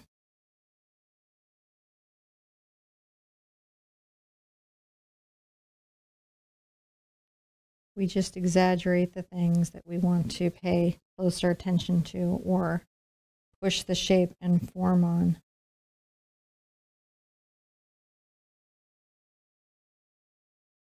Now I'm looking at her and I'm feeling like I want a bit of a branch off of her hip.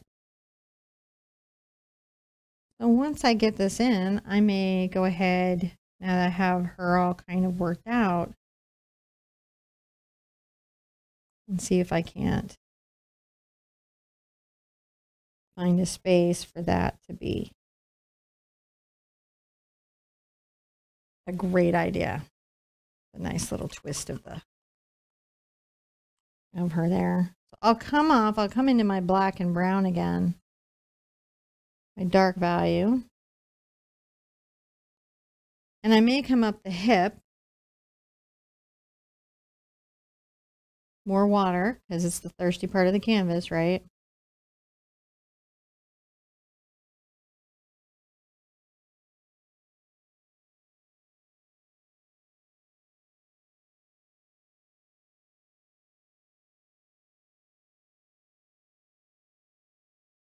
It's a little bit of a twig thought there that continues that on. You can always come back with any of your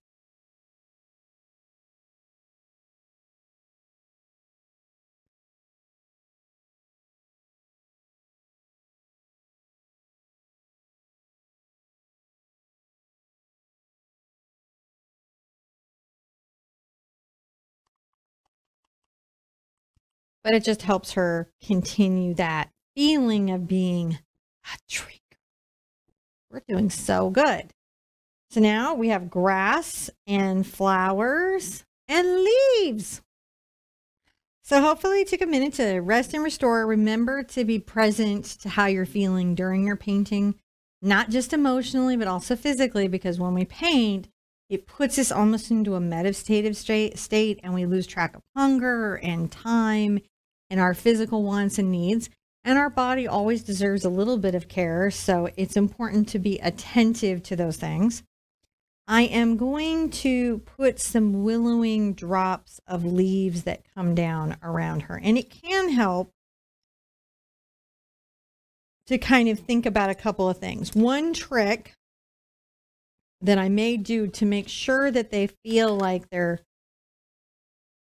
coming down somewhat vertically is to give myself some guidelines for some of the more focal little drops of flowers. They don't all have to be this way, and they could be blowing in the breeze, but it's real easy to, you know, have these kind of go off that way. And then if you just a little chalk line, and then you don't have to worry about it. Now I'm going to start out, you could start out with a filbert or cat's tongue. Really doesn't matter. There's the Art Sherpa cat's tongue, but just a filbert will work. You just want a brush that's going to give you a particular kind of brush stroke. And I'm going to take a little of my green.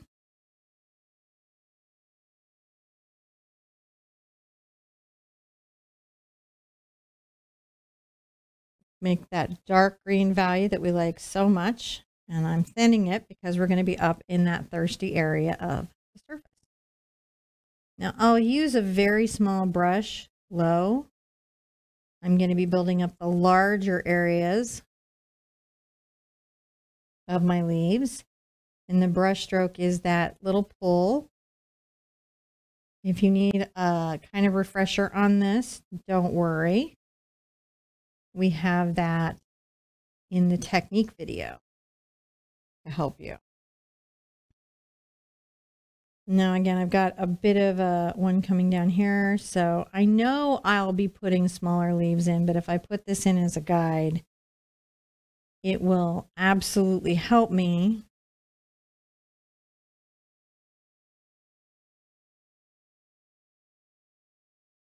when I'm putting in other leaves that I want to be a little focused about. I'm going to paint in, I'm going to move this where I have better access to it. Get things out of my way that might be in my way. Make myself comfortable.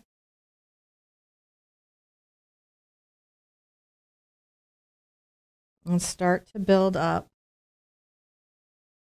the main canopy.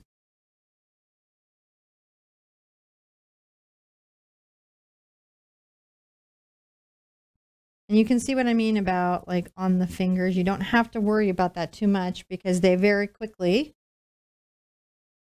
will become branches.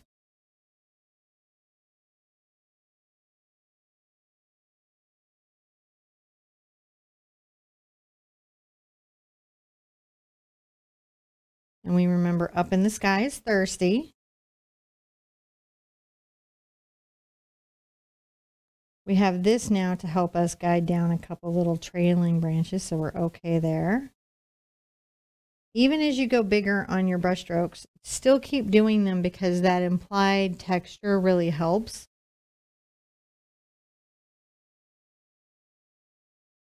You'll come back with tinier brushes with your number 4 round or detail and really, really, you know, change this up. But it's important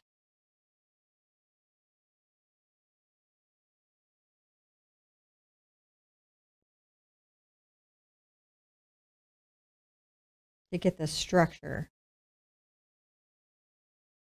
Now, there's a bit of this that builds on that, so I'll go ahead and hit that in exaggeration. And there's a bit of this.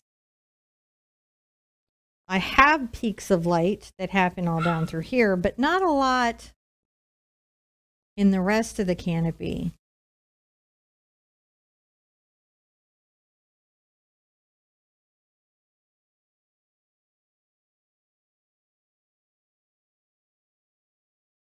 So we just paint this all in.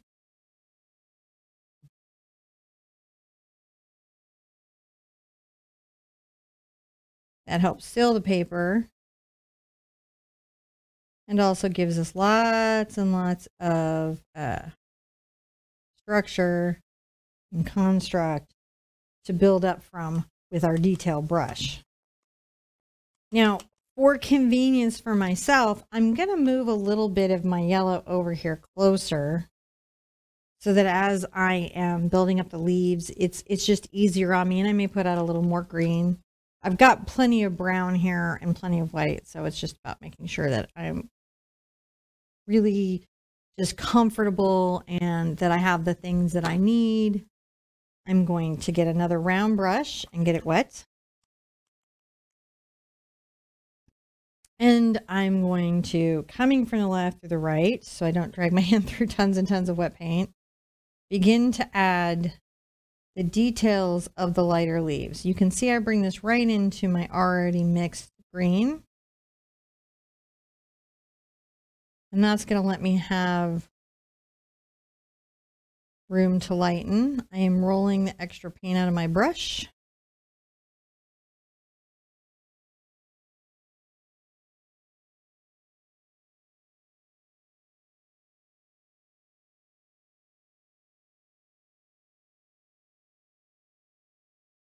And you will probably be dipping in water pretty often. Make sure you're not dragging any paint through. Build that one out over towards the side there, maybe underneath the hand. You can weave elements of this in and out as you see fit.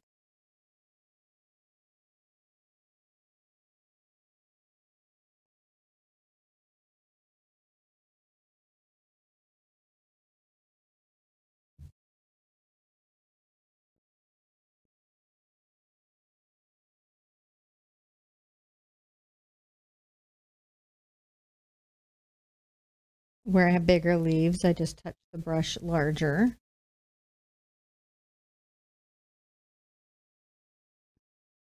Varying the color is a huge deal.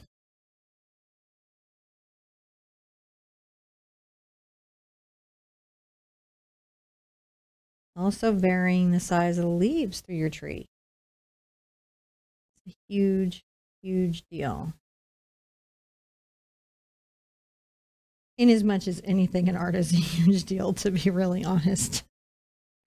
If you get any paint on your hand where you don't want it, be sure to get it off. Like I tend to be a little heavy-handed, and it's okay to make sure that that's not there. The reason I say this is acrylic tends to stick to acrylic. So if you have dry acrylic paint on your hand and you touch even a dry spot on your surface with it, it will transfer. There's some CSI info for you there.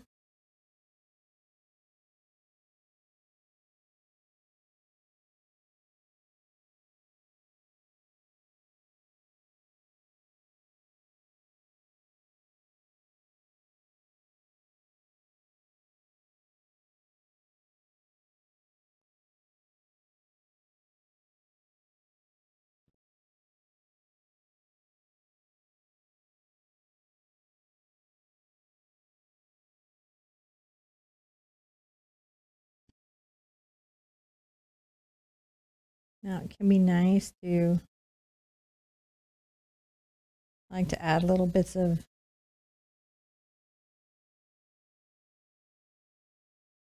greenery that's sort of coming in and out of these branches. It just reminds me a little bit of like she's got I don't want to say bangs, but that there are elements of her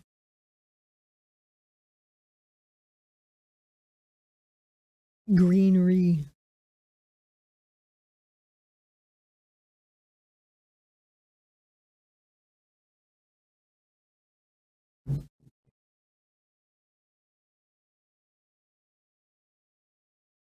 I just tend to be a little playful with that.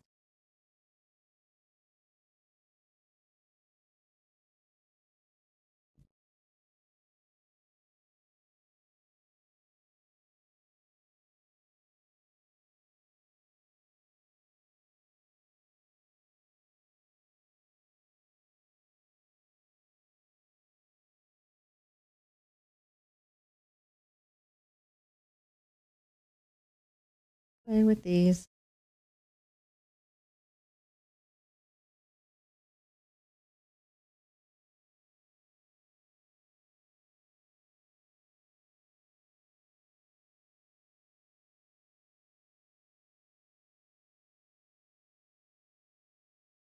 You see, I'm just building up the layers of dark and light. I need to get some more water on there and even some more yellow on there. I can.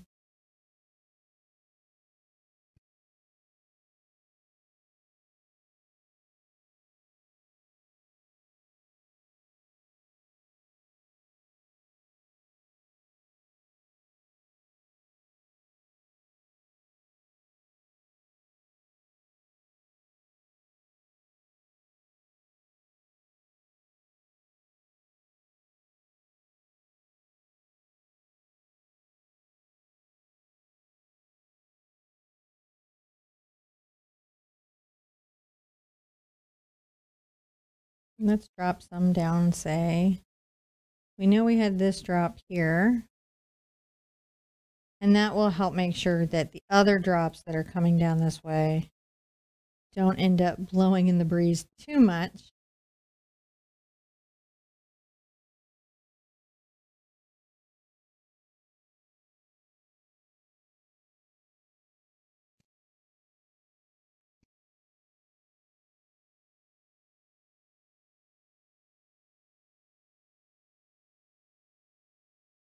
Just being playful with the branches. Adding more water where I know I'm going to be over thirsty territory.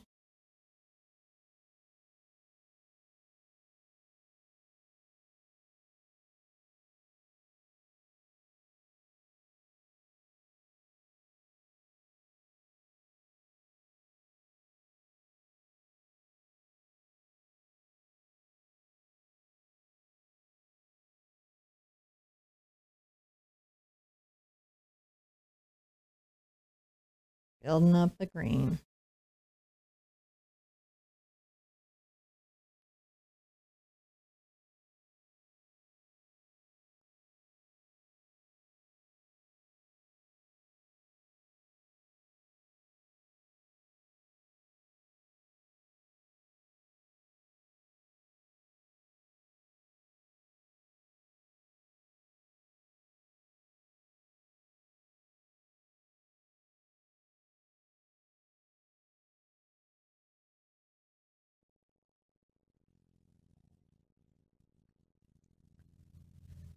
In this, the layers of leaves really create a sense of depth.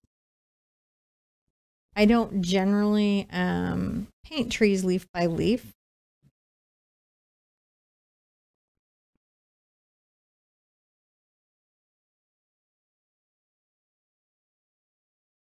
But for this particular piece, I think it's of benefit.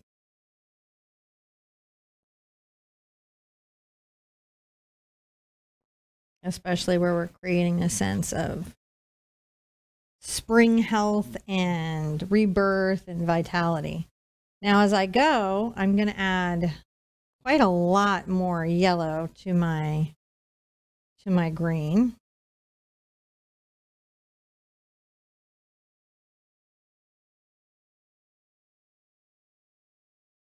And then we start to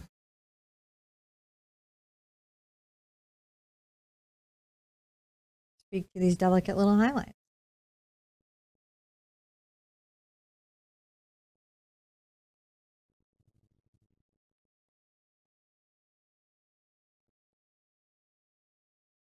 And this is where I can start building shape in the tree. You know, you can have kind of areas that are maybe defined as a forward branch because the highlights come forward.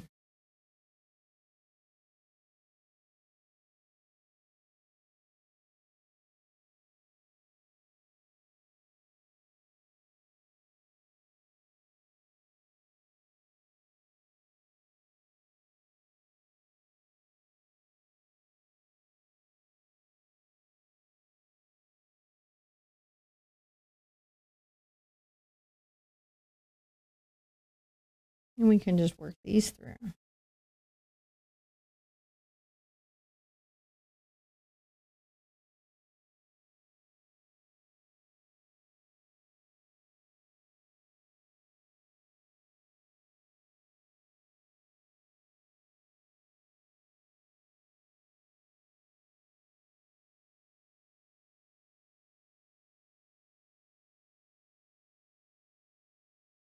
Just relax, putting in the leaves. The leaves, the many leaves.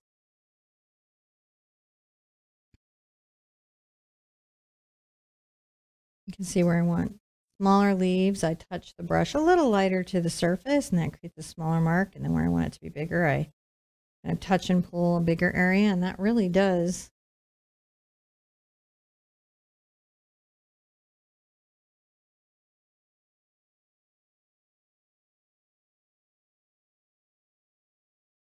And as you might expect, areas that get more out into the sunlight might be brighter, might have more light greenery on it.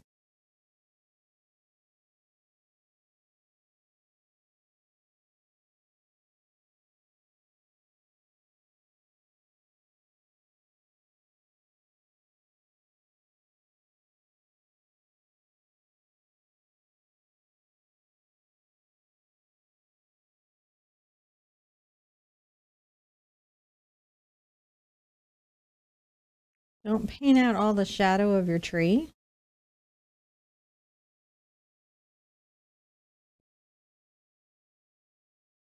That is truly what gives it depth. So everything can't be in highlight.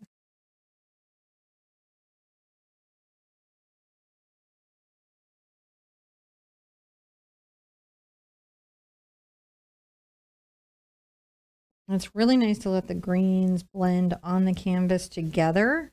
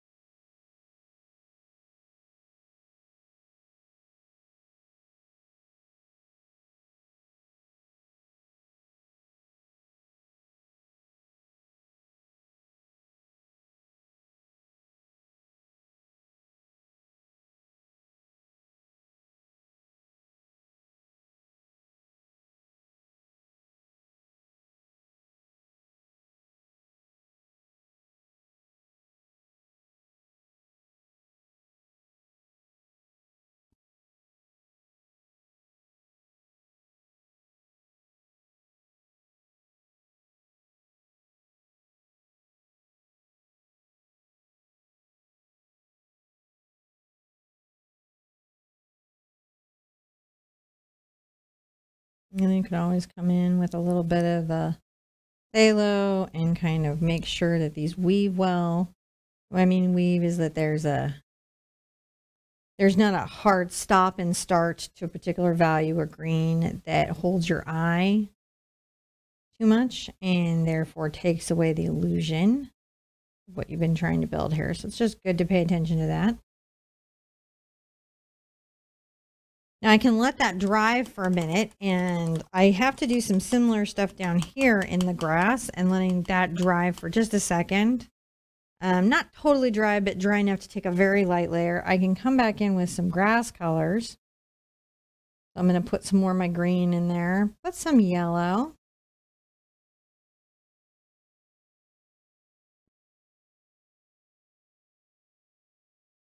And the next layer of slightly brighter, but still deep grass, still deep.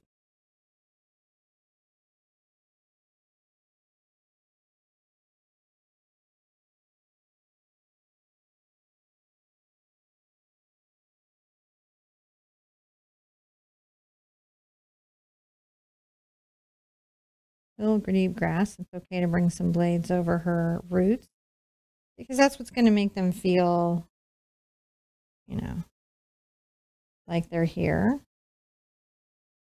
And these are those first marks. They create that pattern, they create that texture. It's with the highlights and shadows that you get that real sense of the way the grass is blowing and then the flowers that are in there, because we're going to be putting flowers.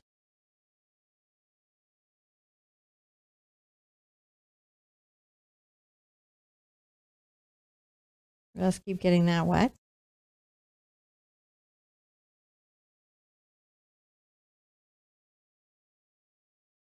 It's coming through here.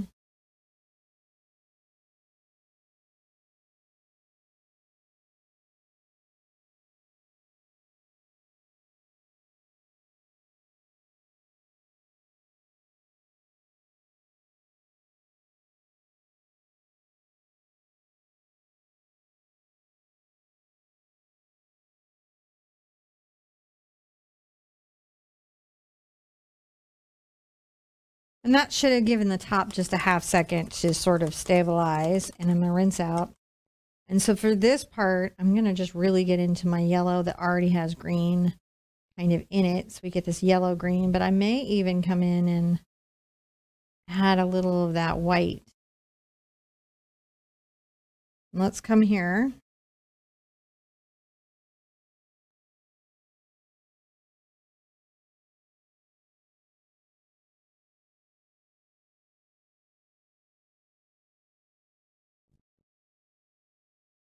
Add little bits of highlighted leaves.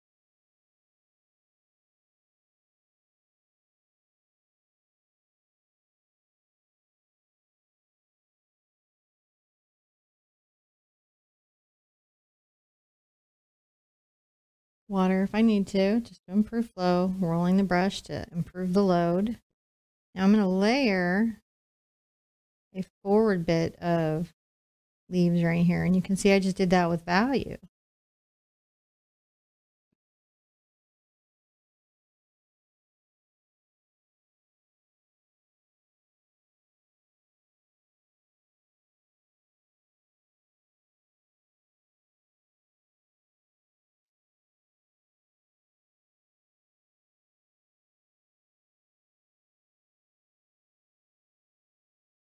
Just creating space and light.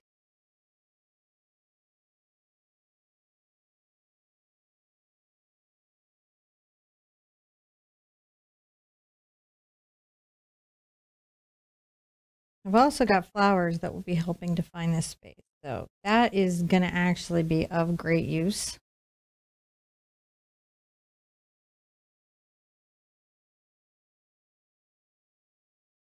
You can see what I mean. It's not completely dry.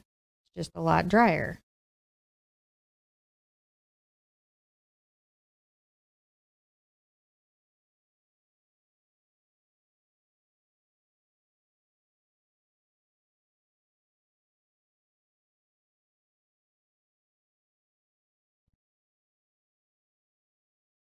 Bringing it up this little last one. Now, before we put the flowers in, we do need to let things dry. That just gives us a great opportunity to work on our grass.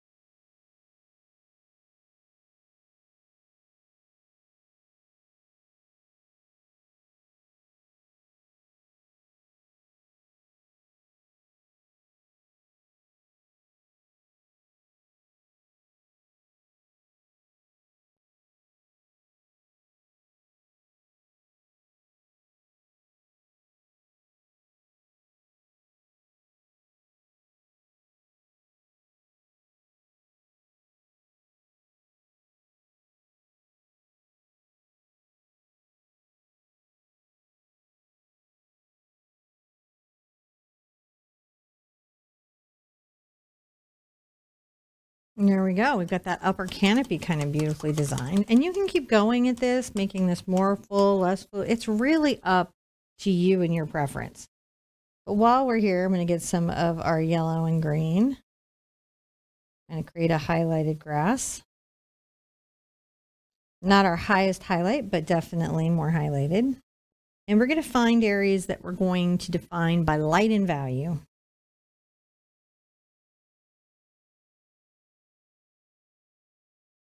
Again, you could use an angle brush, you can use a round. I find sometimes the angle brushes give me sharper lines. It just depends on what you want in that moment. Maybe I'll say there's a little bit here that's peeked into some light, and then some forward facing little moments.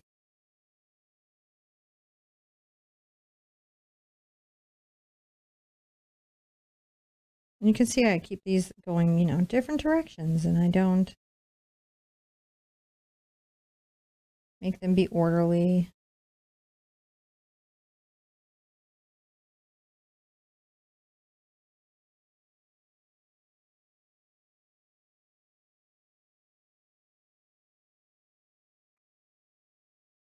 Some are long, some are short.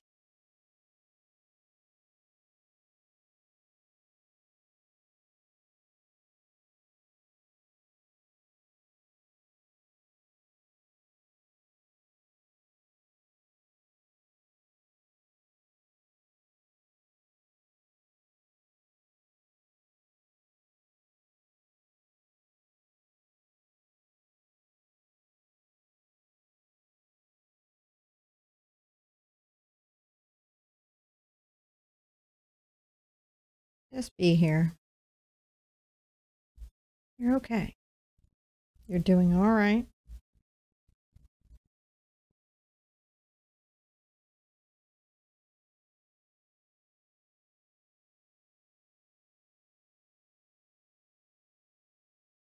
And there we go.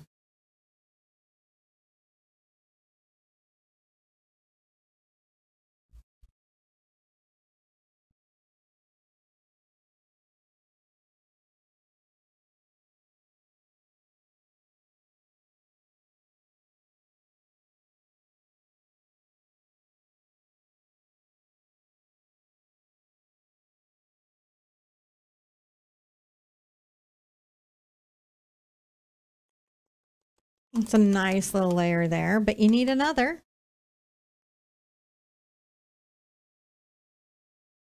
A little of your yellow and green. It can help to have some white in it. The coverage, as we saw, also gives us that sense of things being really in the light.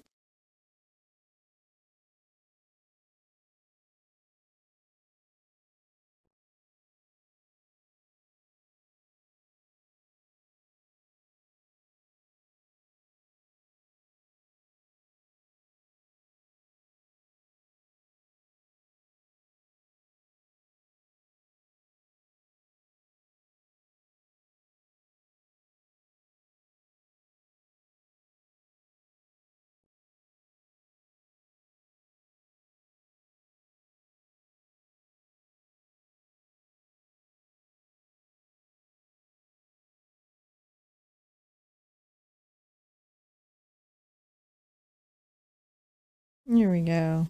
Pulling those through. Enjoying those deeply. Enjoy. Have fun. Be happy. Always come back with darker color. You can always add value and depth. I just take some highlights, I think, off the page so that it feels like the grass comes from somewhere. You want it to feel like it is coming from somewhere. Maybe get a little more white into it because I know I need a very light value here for this to show.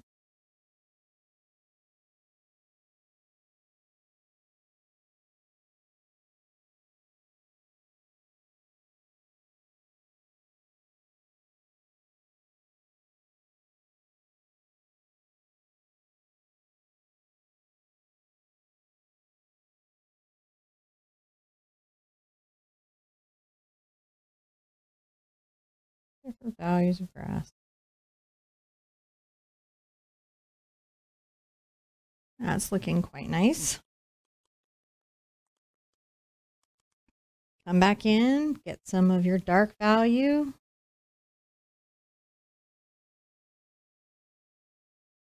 Put that in a few places.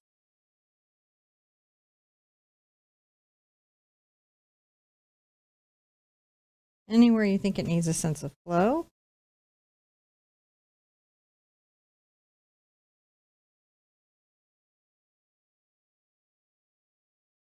Come back with light.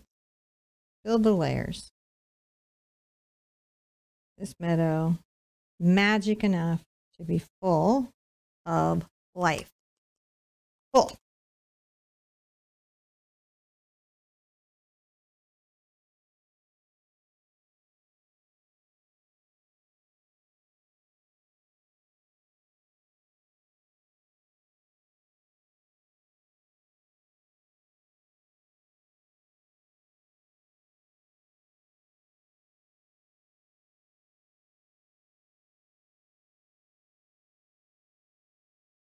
There we go. Now it's a good idea to change your water before we do the flowers and the butterflies. For the flowers, you have an unlimited opportunity for color. I mean, you pick what makes your heart happy. We showed some alternative colors you could use if you're having trouble getting a great pink. You know, you can just buy the pink or you can buy the purple that you like. I'm going to show you with dioxazine purple, phthalo blue, quinacridone magenta, and cad red, and fluid white how I do the flowers. But again, this is what I'm doing. If it isn't perfect for you, you make the change. So I'm going to start out mixing a little of my white into my purple. And you can see with true dioxazine purple, it's a very dark color. So highlights take kind of a minute to come through. And it can take more white than you might expect to get into the light lilacs and softer purples that you might be wanting. I'm going to just touch the brush, and in some of these little clusters, weave the petals or flowers in through the downward branch.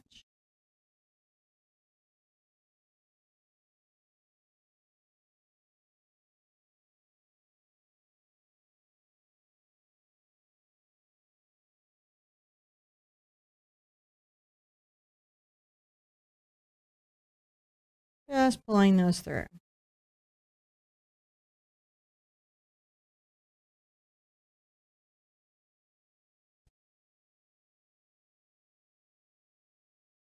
Sometimes my purple is darker. Sometimes it's lighter because in flowers, you know, their petals catch the light. Elements of them might change how something shows. But perhaps between these two, I can make a little cluster of just dropping flowers, which I will start with a darker value and then highlight up. It's very similar to how I did all my branches, just a smaller brush and a more delicate touch.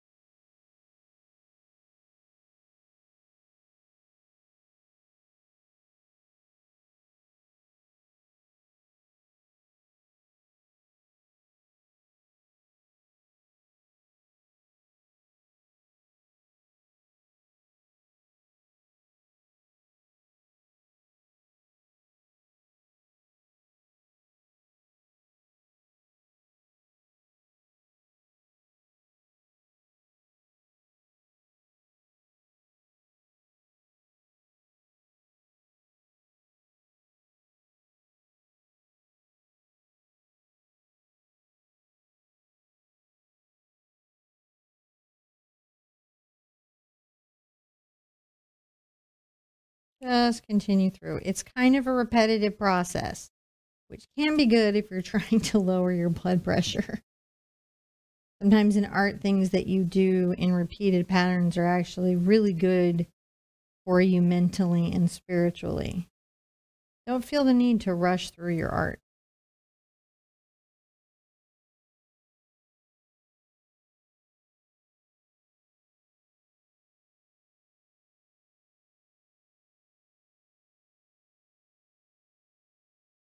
I may move this piece down just to improve my proximity to it.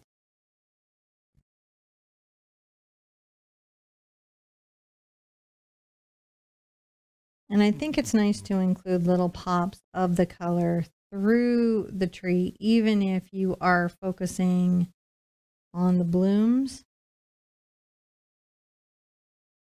Maybe they're ones that we're starting or finishing, and it gives it that sense of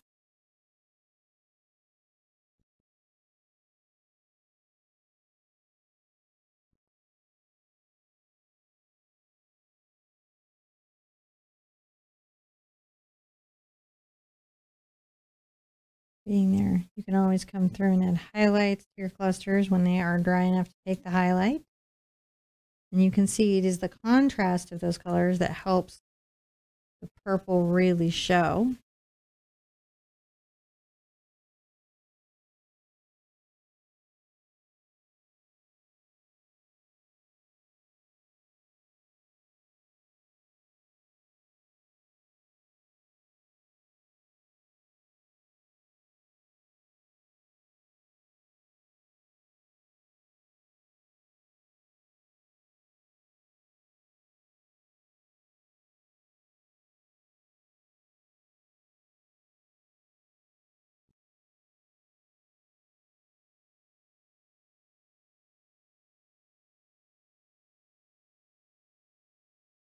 Just work this through all of the branches where you want little clusters of flowers coming down.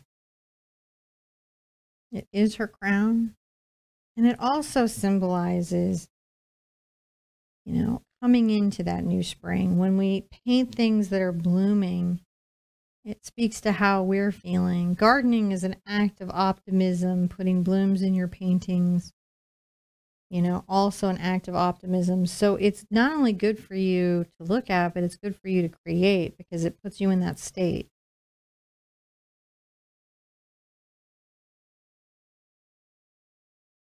And that's an important thing.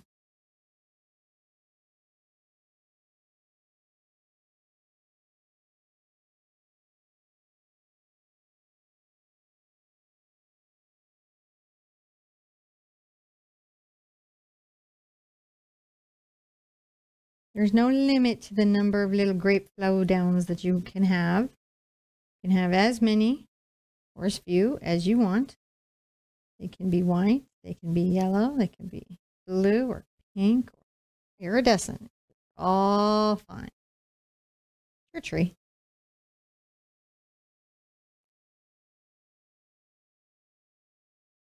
If you're recovering from something in your health, painting gardens is very important. I did a little bit of work as with an agent that provides artwork to hospitals.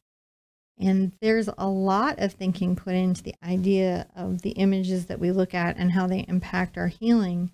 And gardens are very popular because they evoke a mental state of healing. So you can just create that in your own life, your own mental state of healing. Go a little bit more light, if you need to see it coming through.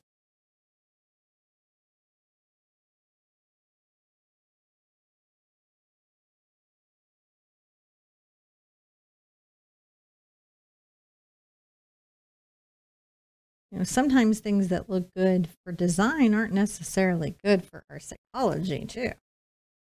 And that's important to remember.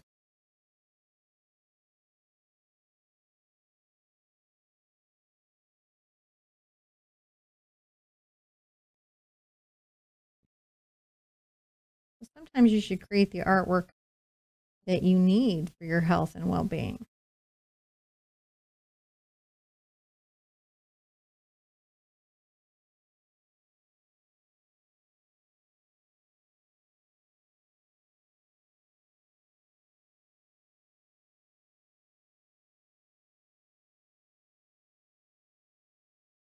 adding a little bit right here.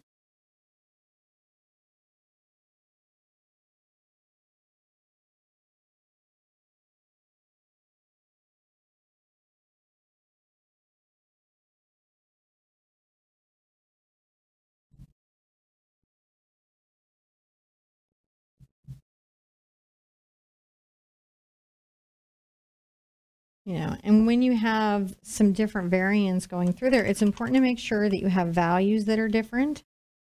So I like to come through and add, you know, highlights where necessary. Making a very light lavender. So even over my lighter lavender flowers, there's some highlights.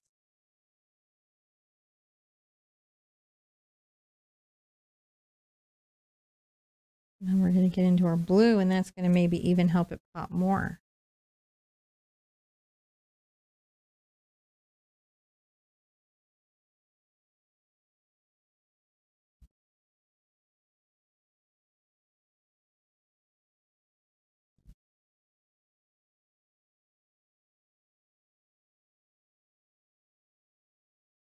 Just touch around and find those spots.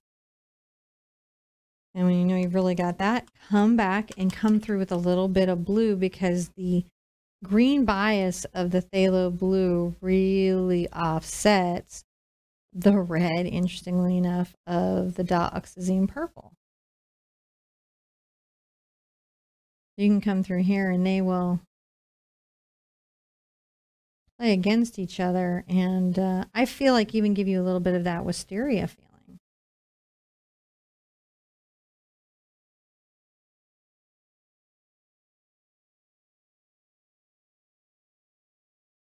Blue is a very rare color in flowers, so it's always noticeable when it comes up.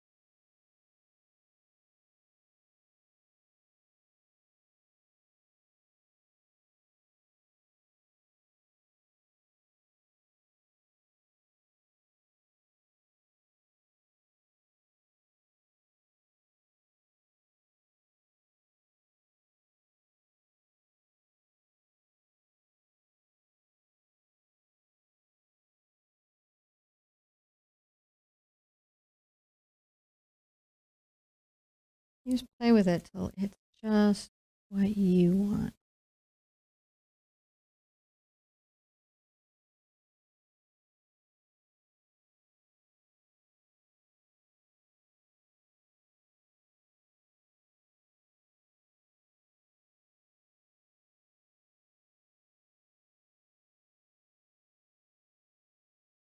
Okay.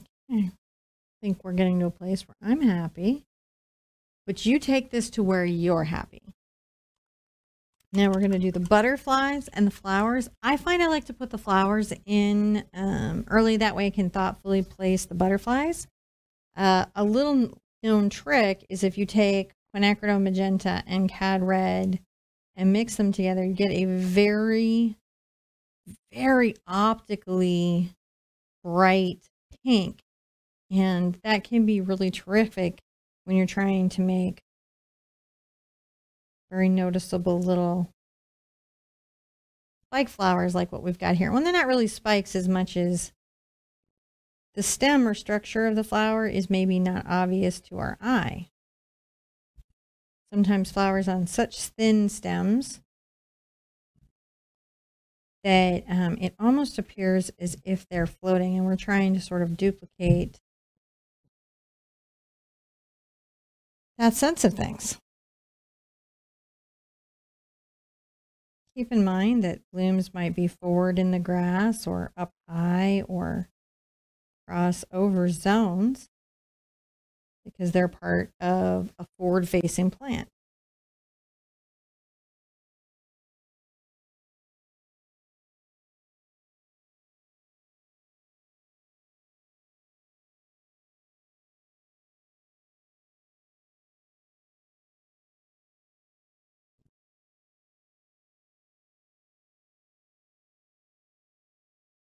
I'm just touching that along.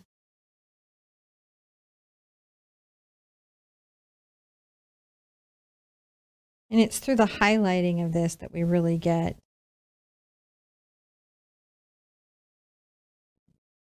to see these flowers happen.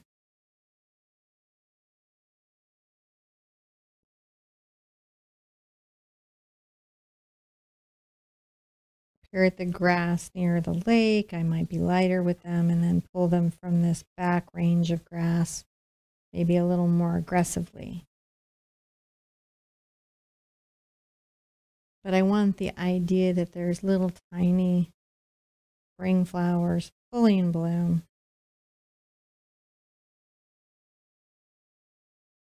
right here.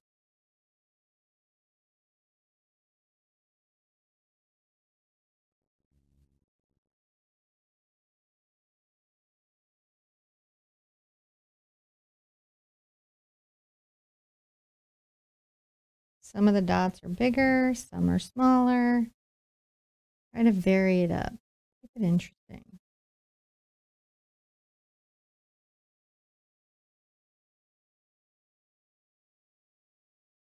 Make sure that you've got layers.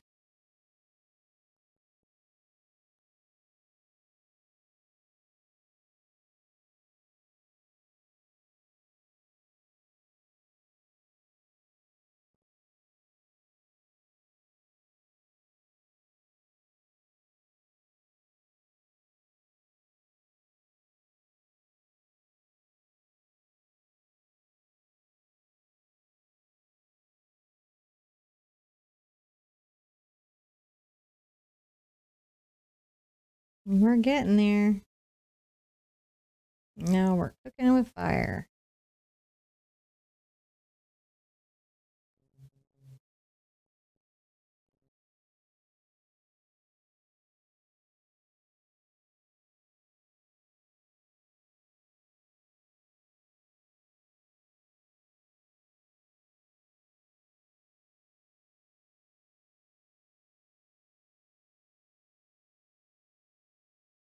Those are really wonderful and bright, cheerful bits of flowers.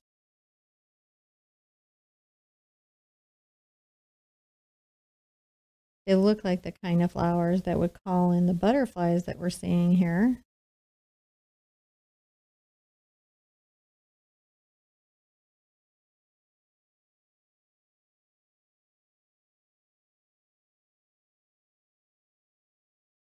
I'm going to get into my white. Going to make a very bright color. I might add a little more magenta into it, but I do want it to be light. And that's so that it really contrasts against what's there. Drop my brush.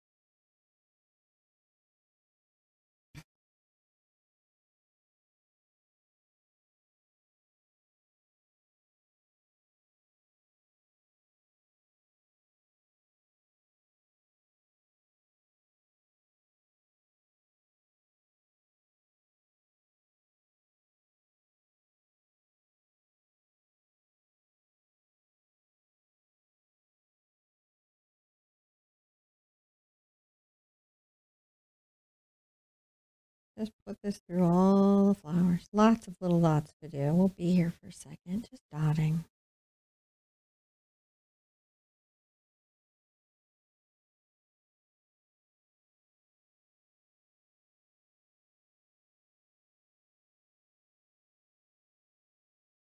I do want to keep it pink. That way the white of the butterflies is super noticeable in this space. That way we don't mistake the butterfly for little misshapen flowers.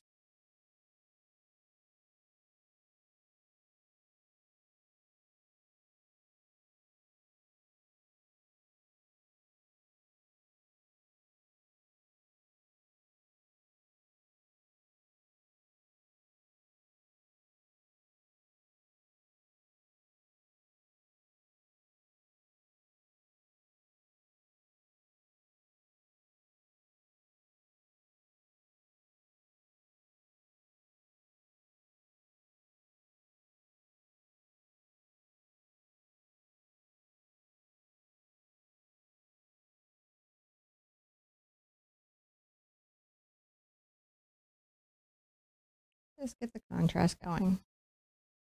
Little dots, little flowers.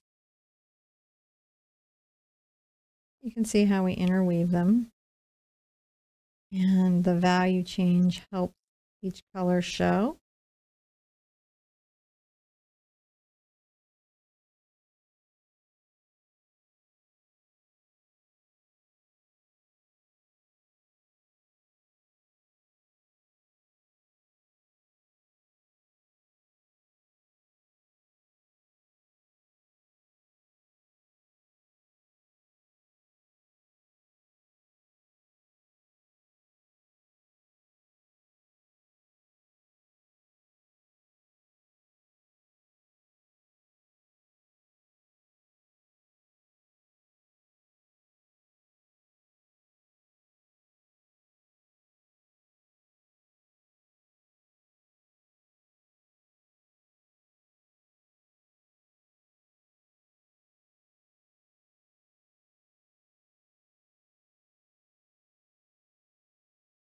Okay, that's looking pretty good.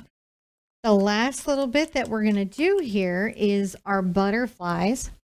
I feel like the butterflies add that layer of rebirth and transformation symbolically. I feel like they demonstrate the health and the vitality of the garden. So I think that they're important to add. But if you're not into butterflies, of course, you don't have to. I'm going to just use my fluid white and my #1 detail brush. And the first butterfly I'm going to put is maybe right here on her leg. And do a little curved line. And come back and bring that in. And then it has a little partner that matches. The same shape of wing. And 2 little back wings there. That's how I get that in there. That's a forward facing. And then maybe right here, got a little butterfly kind of to the side. So similar shape wing, little back end, and then a hint of another wing. Here, we want someone kind of going the other way. And I'm going to put him right here because I want him to really show. And he needs to be over something dark to show. I think it's important to have some of them traveling different directions.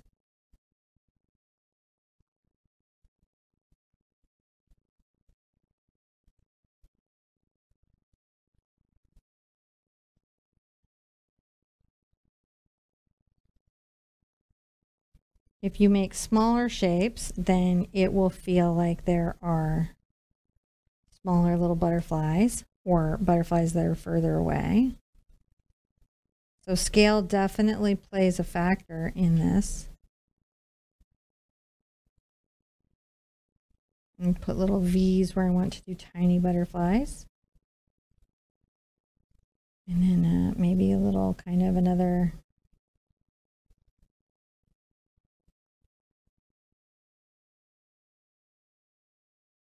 one in front of the leg there.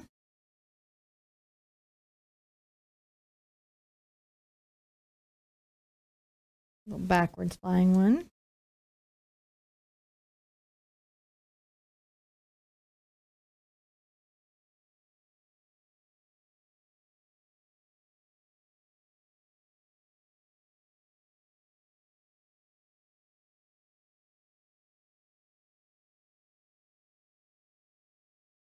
And the reason I like the butterflies to kind of cross in front of her is that it creates a sense of, you know, the space that she's in.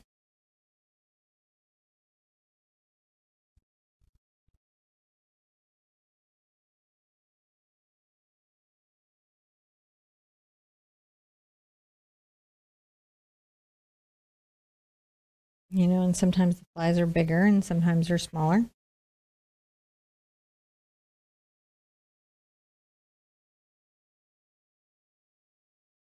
We just go where we need to go. All right. So if you've got a little chalk left, you can always come back with a clean brush. And that can be watercolor pencil or chalk. And that is why I like to use those tools. You know, it can clean her up. I really like to sign. You're not required to sign, but I like to sign the things that I do. I'm going to get a little blue.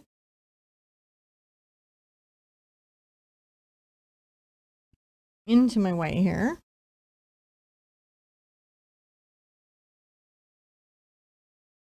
From right here.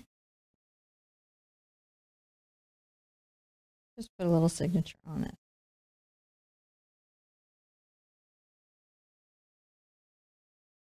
So we've signed and we finished, and I just want to thank everybody for their time. I cannot wait to see your version in group.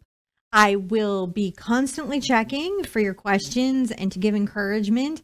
So feel free to ask, feel free to share. I really appreciate your time. I can't wait to see what you do. Be good to yourself, be good to each other. And I want to see you at an easel real soon. Bye-bye.